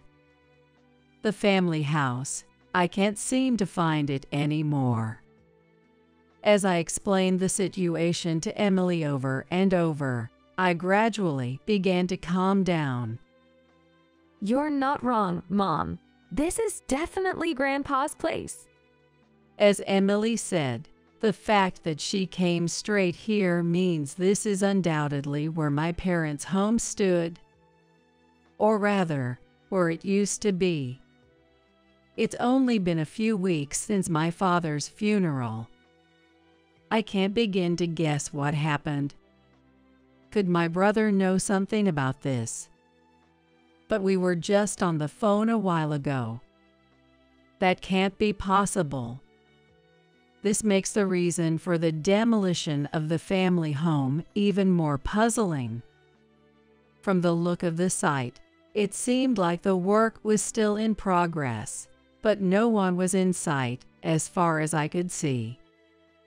What should I do in this situation? Call the police. I tried to calm my head, which was once again in confusion, while also listening to Emily's opinion. Then, from a distance, I saw someone walking towards us. Could that be Dad walking towards us? Emily exclaimed in surprise. I squinted at the approaching figure to confirm. Indeed, it was David. Sloppily dressed in a suit, staggering towards us. It's just after 3 p.m. now. Is he on his way back from his rounds? Still, it's odd to run into him here by chance. My confusion deepened with David's arrival, and all I could do was wait for him to speak. As David got closer, I could see a smug smile forming on his face. Despite him being my husband, the sight sent a chill through my body. "Oh, both of you are right here," David said with a smirk, stopping in front of me and Emily. Neither Emily nor I could open our mouths due to the strangeness of the situation, waiting for David to explain. "We're gonna clear this place and turn it into a bed and breakfast." At David's words, Emily and I exclaimed in surprise simultaneously. What are you talking about?" With the shock, we were certain that the scene before us was undoubtedly where the family home had been demolished. But there's no way we could just accept it with a yes, okay. What on earth was David thinking? Even as my mind raced to understand his true intentions, I couldn't grasp any answer. Can you explain to us in a way that we can understand? Is this your doing? I pressed David, who was still smirking, with a stronger tone of voice. "Yeah, I did it all. We need to clear the place first to move forward. I plan to build the B&B with the savings I've accumulated and my retirement pay. Of course, I'll need you to chip in too." David spoke in a somewhat grandiose manner, showing no remorse. Could there possibly be a valid reason for this outrageous act? David seemed to be somewhat irritated by the angry and confused expressions on the faces of me and Emily. With a resigned attitude, he continued, "I've been wanting to start something on my own for a while now. Everyone just keeps bossing me around without recognizing my talents. I'm not okay with that. So I've decided to run a B&B here." David stated confidently, then once again gauged our reactions. However, such an explanation only deepened our confusion. "I'm sorry, I have no idea what you're trying to say," I admitted, as fear began to spread within me due to his incomprehensible behavior. "I just quit my job, told off all those annoying people, and slammed down my resignation. The timing of Dad's passing is a message to me. It's time for me to take charge." David ranted in an excited state. Though his words were disjointed, his intention was clear. He planned to leave his job and start running a bed and breakfast. To be in charge without anyone criticizing him, to lead his life his way. Turning this into a B&B, you know this land belongs to Dad and my brother, right? You think it's okay to do this without permission. It seemed Dad had always talked about transferring the rights to the family home and land to my brother, so it cannot be that those rights had been passed to David. It was unthinkable that my brother was deceiving me, and it's not normal for a husband to quit his job and demolish the family home without consulting his wife. Permission or not, I have the property deed. Being entrusted with the estate cleanup means we can do what we want with what's left, right? There's nothing to forgive or not. I'm your husband." David responded, seemingly without any guilt, lecturing me and Emily. "That makes no sense at all," I shouted as soon as David finished speaking. His utterly selfish and childish logic was too much for me to bear. This is my father's house, inherited by me and my brother. How can you, who are not even blood related, do this on your own?" David seemed to realize the seriousness of the matter after my scolding, although his smug smile briefly faded, only to quickly return as he justified his actions again. "What kind of way is that to talk to your husband? Who do you think has provided for you all this time? You two should just quietly follow what I say." David, face red with anger, raised his voice without restraint. He was panting heavily, perhaps from the overwhelming excitement. Watching David's behavior, Emily suddenly burst into laughter. Hold on. Stop it, Dad. Tears were even appearing in Emily's eyes. It seems like she's filled with a mix of pity and amusement from the absurd and ridiculous behavior of her father, who has been holding her back all this time. Dad, don't you know? Gasping for breath, Emily spoke to David, who was intently watching her. Grandpa's house was worth a lot. You know, you just described the house Uncle John got. Emily then suddenly became serious again. That's like totally criminal, right? David's face rapidly drained of color, perhaps becoming sobered by his college-age daughter's remark. "What are you talking about? How can you say such things to your father?" He raised his voice, but it lacked any real force or authority. It seemed he was somewhere aware of his mistake. He tried to push through with it in the heat of the moment, but once his daughter said it, there was no turning back. Neither my brother nor I could ever condone such an act. I'll contact John for now. The cafe project should be underway.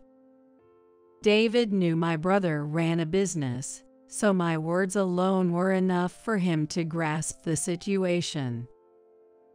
What? That's bad. There's media coverage, and contracts are already advancing. I'll call back later, but please don't do anything more with that place. My brother sounded panicked as he hung up after hearing my explanation. Just make sure nothing more is done. This has turned into a huge mess. From the sound of my brother's voice over the phone, both Emily and David's faces contorted. It seemed David had been plotting to build a bed and breakfast here ever since he said he would clean up the estate. He helped with the family home's cleanup, intending to find the property deed. "I didn't know about turning this house into a cafe. Isn't it common sense to mention such important things in advance?" Though David's face had turned pale earlier, he now started shifting the blame onto me and my brother. His face returning to its usual defiance, acting as if he had done nothing wrong. "Anyway, don't do anything more. Right now, my brother is hurriedly contacting his business partners." Dumbfounded by David's audacity, I decided to wait for my brother's call.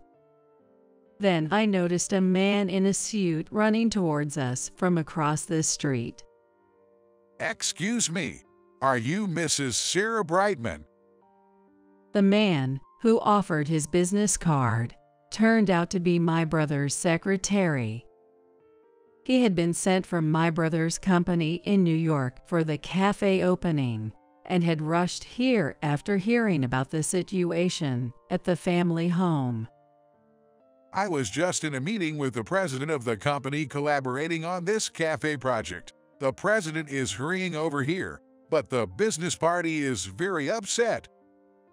After checking David's face, the secretary continued. "I've heard the gist from the president, but it seems there will be significant liability for damages, even if you are his sister's husband. You will have to bear those responsibilities. Until now, David might have felt detached from reality, only being reprimanded by Emily and me. Hearing the word liability from a stranger in a suit, David's face turned pale again.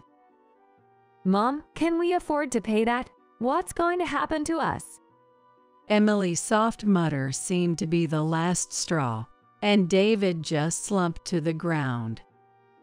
Supporting David's limp body, we decided to head back home for the time being. We invited the secretary into our home and waited for my brother's arrival from New York. We understood the gravity of the situation, but were powerless to do anything on our own. As the frustrating hours passed and night fell, my brother finally came to see us. Sarah, I'm sorry, but David will have to take appropriate responsibility. My brother said soberly before starting to explain the current situation. The project to open a cafe using the family home had started some time after our father passed away. My brother's company is well known in the industry, and its business party had eagerly commenced work on the proposal brought by my brother. That meant they had halted their ongoing projects to put all their efforts into this joint venture with my brother. It was clear that canceling the cafe project now would result in tremendous losses. My brother was trying everything possible to keep the project alive. But if the family home itself has been demolished, I couldn't help but blurt out words as I recalled the scene that was right in front of me just moments ago. I just saw it myself earlier, and it was definitely a sloppy demolition job. It might take time, but since the materials are still there, we might be able to restore it. My brother sighed deeply as he spoke, his face still stern. David, I didn't want to say this, but what you did is a crime. It's not something that can be simply apologized for, but you will be joining me on an apology process. David, still pale, seemed frozen in place but slowly nodded in acknowledgement. Just a few hours ago, he was so proud, talking about his future plans, but now, not a trace of that remained. I felt utterly embarrassed to expose such a disgraceful side of my husband in front of my brother. My lack of judgment has led to this dire situation. While my brother wouldn't blame me, I had no intention of staying with David any longer. On paper, David and I were still married, but to me, he had become a complete stranger. Accompanied by my brother and the secretary, David faced an unimaginable reprimand during the apology process to the associated companies. To explain the situation, the truth had to be told. When my brother disclosed the full story to them, those who were calm with my brother turned their criticism unanimously towards David. David had believed his lack of recognition was due to others, but facing direct condemnation like "you're finished as a person," his spirit easily crumbled. When brought back home by my brother, his eyes were vacant, looking like he might collapse at any moment. Fortunately, everyone accepted the apology, considering my reputation, but of course, after taking on the appropriate compensation responsibilities. David, following my brother, must have heard enough about the specific amount of damages. It was understandable for that to overwhelm his thoughts. However, I had also reached my limit. I pushed the documents I had prepared in front of David, who was sitting down. "Now you finally understand why you're not valued, right? You are a failure as a person," My patience has run out. I clearly declared to David, urging him to sign the divorce papers. Upon hearing this from his wife, who had always been compliant, David started to cry. Please, don't abandon me. What's gonna happen to me like this? I quit my job, you know. We've been living together all this time. We're family, aren't we? Considering he had never really thought about us except as an outlet for his stress, his seemingly reasonable words now had no impact on me. Ignoring David's pleas, I continued to stare at the divorce papers. Speaking up wouldn't mean anything at this point, nor would it benefit David. After a while, sensing my resolute decision, David slowly signed. It was over now. David and I officially became strangers. Months later, thanks to my brother's generosity, David avoided criminal charges, but he was left with enormous debt. He took on the liability for the halted project and, due to our divorce, was also ordered to pay alimony for his arbitrary actions and verbal abuse. It was a predictable outcome, yet David failed to foresee it. How many people did he inconvenience with his thoughtless actions? The apology process with my brother must have made him fully realize it. Fortunately, his resignation wasn't taken seriously by his boss, so he didn't lose his job, which would have been his only means of repaying the massive debt. The workplace environment would be harsher, but he was lucky to be forgiven for his outrageous actions. David lost his family and assets, and his pride in his supposed excellence was shattered. This would be the greatest punishment for him. I worried about the impact of our divorce on Emily, but she was already an adult. She seemed to take things less heavily than I had feared. With Mom around, I'll be fine, and I'm an adult now, Emily said cheerfully, perhaps to comfort me. My brother's project to renovate and rebuild the family home managed to recover. Though the alimony from David and the inheritance from our father meant we could get by, I ended up being entrusted with running my brother's cafe. The people from the business associate company that launched the cafe with my brother trusted me and delegated various tasks to me. Thanks to this, I'm living a more fulfilling life than during my days as a housewife.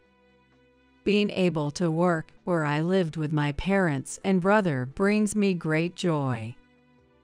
Marriage isn't the only source of happiness in life. I might have lost a sense of security that comes from being cared for by someone, but in another way, it means I've gained freedom. Now I don't feel gloomy. On the contrary, I am more optimistic and cheerful. I have found new purpose and am filled with hope. My name is Mary. I'm a 29-year-old stay-at-home wife. My husband, John, and I have been married for 5 years. We don't have any children yet. I met John through my father's introduction. John worked at a company that my father had introduced him to. Originally, John worked at one of my father's client companies, but my father appreciated his sales skills and poached him to his own company. From there, John became a direct subordinate of my father, and through repeated social gatherings, we got to know each other beyond work, which led to my father suggesting me to John. When I first met John, I was captivated by his charm and struck by him. After a peaceful courtship, we married 5 years ago. However, lately, our relationship had begun to sour a bit. I guess this is inevitable after being together this long as a couple. Despite thinking this, the idea of separating never crossed my mind, and I continued my daily life routinely. One day, after John returned from work, I mustered up the courage to make a bold statement. Hey, don't you think our conversations have decreased lately? We also go out less. How about we take some time and go on a trip? Maybe a trip down memory lane. Going to some nice places to eat. Sorry, I can afford that. Really? But After being married for 5 years, isn't this what all couples are like? Look, I'm tired. I'm going to sleep. that day ended with just that curt remark from John. I guess that's how it is. I can understand becoming curt after 5 years together, but gradually, due to work stress and personal dissatisfaction, John began to look outward, and our relationship grew even colder. I was aware of the problem but struggled to find a solution. However, one day, John made an unexpected remark. Hey, how about we move to a new house soon? What? I was honestly surprised, but at the same time, I harbored hope that a new environment might improve our marriage. Yeah. See, this apartment would be too small if we had kids, and it's far from the supermarket and schools.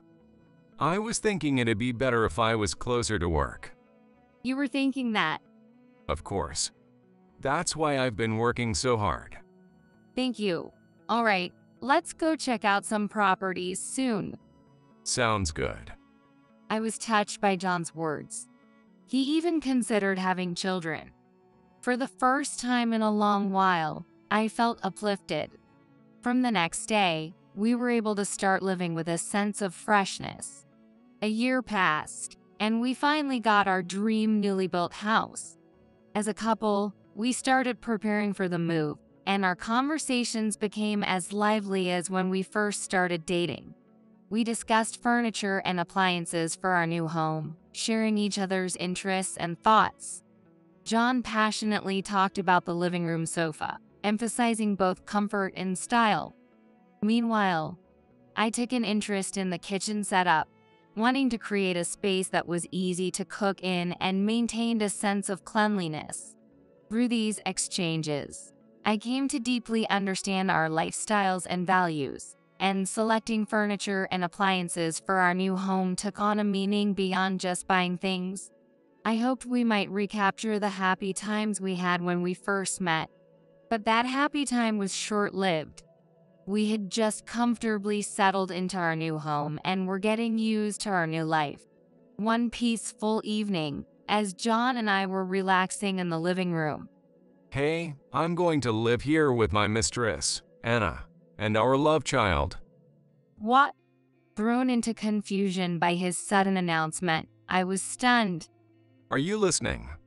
I'll give you a week to move out because I'm going to live here with my mistress, Anna, and our love child. A love child? What? John's heartless words froze my heart in an instant, and I was at a loss for words. Wait a minute. What do you mean? I don't understand. Explain it to me properly. John met Anna at his workplace. Anna has been working part-time at John's company. Over the past 2 years, their relationship had evolved beyond mere coworkers to one of mutual love. Hey, I actually have something to report. What's up? I've been thinking lately that we might need a bigger place. A bigger place? What do you mean? Yeah, because, I'm pregnant with your child. So I felt our current home is a bit cramped, and I want our child to grow up in a bigger space. Really? Yeah, for Rayal. So I was thinking we should move to a bigger house and live a happy life together. I see. Could you give me a moment to think about it? Eventually, they nurtured their love and even had a child. John told me about the conversation from 2 years ago between him and his mistress. Wait, so what about us? We'll divorce. Come on, let's go to the courthouse. What? What are you saying? Weren't we supposed to live here? We picked out furniture together. No way. I moved here to live with Anna and the love child. So, please, move out as soon as possible. What? That's not right. It wasn't with you. I've realized it. Understand. What's the reason? Why did it turn out like this? Living with you forever would be boring. You're of no use in my life, and you have no value to brag about. Anna seems more fun, and I can't stand being with you anymore. Basically, you're just a burden. You thought that? But we can still reconsider, right? I've thought it over. Anna should be my priority. She's reliable, good at her job, and above all, young and beautiful. Unlike you, I can brag about her. So please understand. I don't want a long discussion. That's all. There's nothing more to talk about with you. Also, the baby has started crawling recently. So, I'm glad we moved to a bigger house. The new house is perfect for the child to play, and I'm looking forward to my new life with Anna. So that's why you specifically picked the house to meet the needs of the child. Since we had the child, our happiness as a family has increased significantly, and I feel like I can work even harder from now on. You were thinking that. You're the worst. After weighing whether to spend my time with you or with Anna and the love child, I decided I'd be happier living in this new house with Anna and the love child. Does that make sense? As John spoke calmly, I couldn't keep up with his reasoning. I desperately tried to organize my thoughts. We were about to live here together happily, but John has Anna and even a child, and now I have to leave here within a week.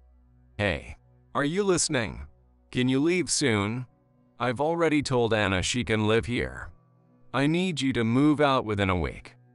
I know it's tough, but please understand. It's partly your fault for not satisfying me as a woman. I thought our relationship with Anna might be discovered, but I was surprised it never was. You should be more devoted to the next man you date. You were so dull. That's because I was busy with household chores. That's an excuse. You were so boring that it even affected my work. A woman must satisfy her man, or it impacts his work. Success at work depends on the joy at home. Remember that. That's unreasonable. I understand I must satisfy you as my husband, but it's unfair to blame everything on me just because you're bored. If you think it's boring, that's on you. No matter how hard I try, there's nothing I can do if you can entertain yourself. I've been trying hard too, so it's unfair to say such unreasonable things. Well, what? Are you snapping at me? Give me a break. I'm the one who's earned everything. The house and the car, all bought with my earnings. You've been able to live because of me. First of all, you should be thankful for that. Are you serious? Our argument heated up more and more. Gradually, we strayed from the original point of discussion. Okay, I get it. I understand. Yes, I'll leave. Oh, I'm glad you got it. While feeling despair and betrayal, I left the scene, a place that seemed like a crushing nightmare. I couldn't tell anyone around me and spent 2 days thinking it over alone in a motel. I'll definitely get revenge. That was my resolve. Suddenly, a certain person flashed through my mind. 3 days later. Whoa, are you actually leaving? Yes, I am. Lucky me. That helps. I'll let Anna know she can move in tomorrow. Just then, the doorbell rang. Huh? Who's that? The doorbell rang. Could you please get the door? What? Get it yourself? Please. Og.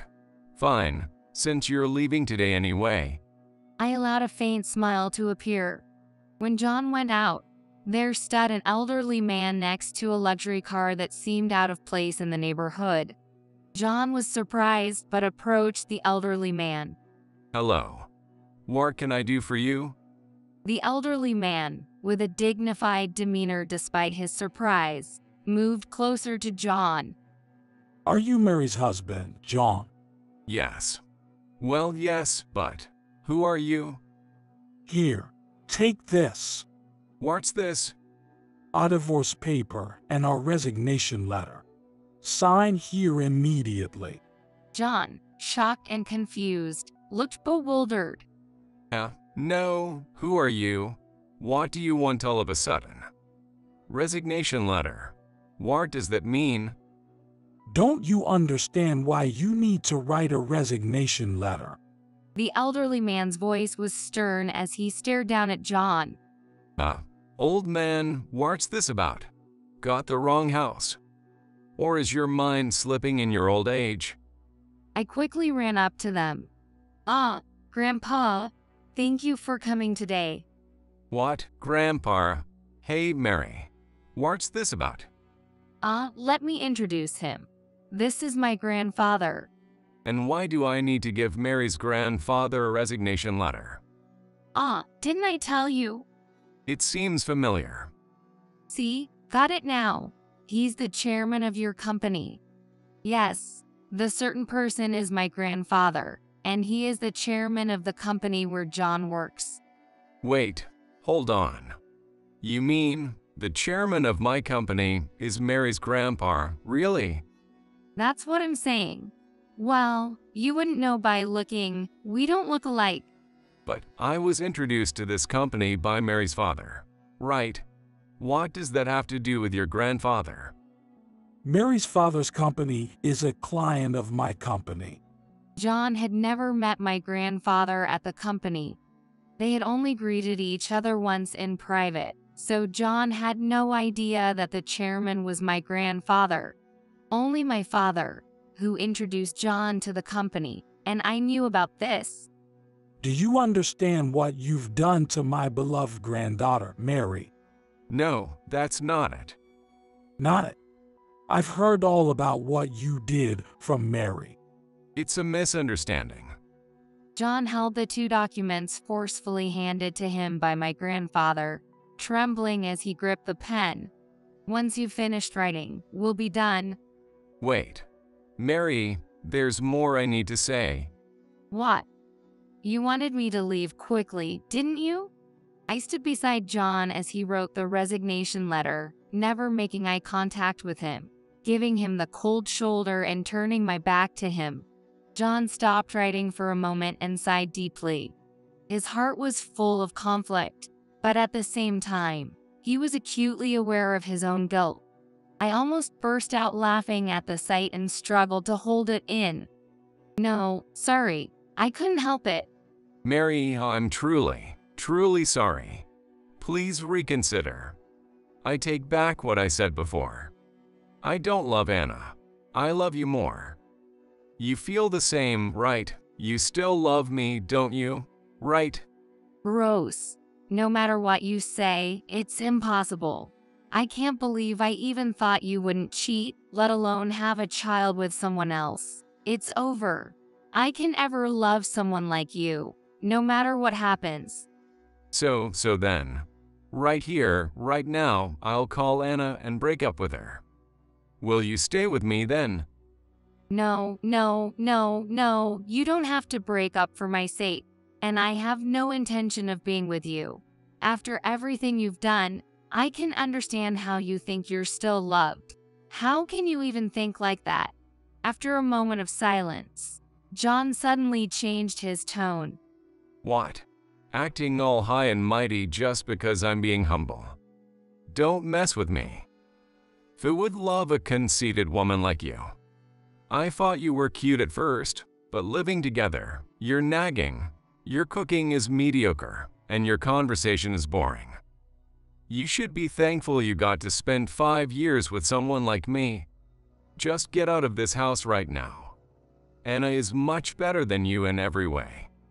Just moments ago, John was pleading not to break up, but when faced with rejection, he lashed out in anger. He must have thought he could easily reconcile with me. but I have a grandfather who protects me, and I am confident I can handle someone like him alone. I had taken martial arts classes. Don't underestimate yourself because you're a woman. Be strong. Those were the words my grandfather told me when I was young. He taught me that I must be able to defend myself. You really are crazy. Your emotions change too quickly, don't they? It's amazing you could even date Anna. Well, you're good at lying, I guess. I was fooled by that too. Oh, right. I had it checked out. You've been acting single around Anna, haven't you? How do you know that? Idiot. Didn't I say? My grandfather is the chairman of your company. I asked Grandpa to look into you and Anna. Way to go, my granddaughter. You're not beaten. Look, mister. When we checked, a lot came up. Despite having Mary, you were fooling around with Anna, who works at our company, and you've been causing problems by hitting on married women. I was so embarrassed when I found out one of my employees was doing this. I wondered why I didn't fire him sooner. Really laughable. I'm ashamed I chose someone like you. You're a lost cause. Listening to our conversation, John was despairing. However, my anger had not subsided at all. Well, it depends on how Anna reacts next. Actually, she's about to come here soon. I've already called her on your phone when you were in the bathroom. At that moment, the doorbell rang again. I opened a front door excitedly. There stood Anna and the love child. They were shocked to see me and stood frozen. My mistake. Sorry. I stopped Anna and the child as they started to leave and spoke to them. You're not mistaken. Nice to meet you. Hello. This is your home. I've been waiting for you. Come on in. Grandpa, could you please take care of this baby in the other room? Can I also speak a bit? Oh, really? Okay. You knew we were married, right, Anna? No. Yes. Look, it's out in the open now. Why not speak clearly? I knew. I'm sorry, but it's not my fault. First, can you stop that annoying way of talking? Just listening to it irritates me. I'm sorry. You were in an affair, right? I don't know who seduced whom, but it was that kind of relationship, right? Both of you are equally responsible. Sorry. Who might you be? Anna looked at my grandfather with a puzzled expression. I didn't mention. Don't tell me you didn't know either. He's the chairman of the company you work for, and my grandpa. What? What does that mean? John, did you know? No way. I just found out too. If my face isn't known to this extent, it's rather embarrassing for me. So, I knew you two were having an affair before the divorce. I've got the evidence too. Grandpa, could you please show them? All right. Then, my grandfather took out some photographs from an envelope. Wow, what's this? Entering and leaving the hotel, huh? It's pretty clear from these that you two are more than just senior and junior colleagues. It's bad news for a married person to have this kind of stuff exposed, huh? I said loudly and insincerely to the two of them. What? What's this? This is voyeurism. It's a crime. Such a fool. Stop it. There's a child here too. Shut up, John. Be quiet. Hey, Anna, are you okay being with a despicable man who cheats on his wife and has a child with another woman? I'll give you a piece of advice, young lady. Sure, it's partly because you're attractive, but women like that only compete on looks, nothing else. It's sad how empty they are inside, only young and pretty. I've seen a few like her. Because there are plenty of young women in the world. When their only attribute fades, they end up with nothing. Truly pitiful. Sorry, Anna. It's a hassle, huh? But don't worry. We'll quickly cut ties with these people and live here together. Yes. Sorry to interrupt your bonding, but you think you can live here? John, what does that mean? Which is it? What are you talking about? Don't you know? You had me sign a contract here 5 years ago. At that time, you had no savings. It was odd, but now I think about it, you were splurging on Anna. This place has a good location. It's new, the view is great, and since I signed the contract for this house, I'm not planning to give it up. What, John? If we can't live here, where will we go? My place is a cramped studio, and I already told the landlord I wouldn't renew. What are we going to do with a child? Oh, you two are going to be homeless then. That's terrible. I'm not that kind. That's going to be a problem. Oh, really? You told me the same thing. Maybe you're starting to understand how I felt back then? Hey, what will happen to our relationship? That, of course, will continue. Whether you continue or not doesn't matter. But, Anna, are you really okay with such a man? A big liar, soon to be jobless and homeless. What do you mean he'll be jobless? Hey, don't say any more. Why not? It doesn't involve me, so I might as well tell you. It's bound to come out anyway. Like I said earlier, my grandfather is the chairman of John's company, and it was my father who introduced him to his current job. And the reason John could work there is thanks to my grandfather and father. Since he tricked me and we're breaking up, I don't owe him anything anymore, and I think I'll get him fired. That's why he'll be jobless. And of course, I could get you fired from the same workplace if I wanted to. Understand? You both are going to be fired. Don't drag Anna into this. Anna is at fault too. Normally, if you hear someone is in a relationship, you'd back off, right? How dreamy can you be? Ultimately, you're to blame. You've got to take responsibility. Please, being fired from the company right now is tough. There's a child, and I have no home, no savings. Please, just wait a bit longer. 3 more months. It's just too sudden. At least until we can secure a place to live. No way. I can't ignore this when my granddaughter has suffered so much. Tell your own parents about your affair and the child and ask them for help. Now, hurry up and sign. The baby is crying. I can't bear to watch. John took the pen again towards the resignation letter and in that solemn atmosphere, continued writing. Anna, you write too. We don't need an employee who disrupts the company's morale with such vulgarity. John's hand trembled, and it took him a long time to finish writing. Anna, too, was sobbing as she wrote her resignation. I was tired of being angry and let out a deep sigh. After finishing the last characters on the resignation forms, John and Anna handed them to my grandfather. My grandfather took the resignation letters and, without saying a word, checked the contents. Amidst my grandfather's stern gaze, John bore the responsibility for his actions and accepted the consequences without running away. I watched as my grandfather received the resignation letters and stared intently at John. And don't forget the divorce papers. I know. And you know about the alimony, right? I've been so hurt by being cheated on and finding out about the secret child. It'll take me a while to recover. What? $30,000. You really are the worst person. Better than you.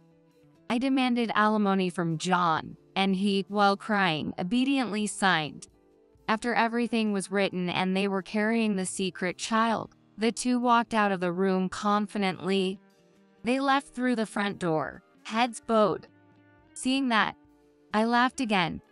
Grandpa, thank you so much for coming all this way despite being busy. Of course, times like these are exactly when you need your grandpa. But your dad really brought home a piece of work.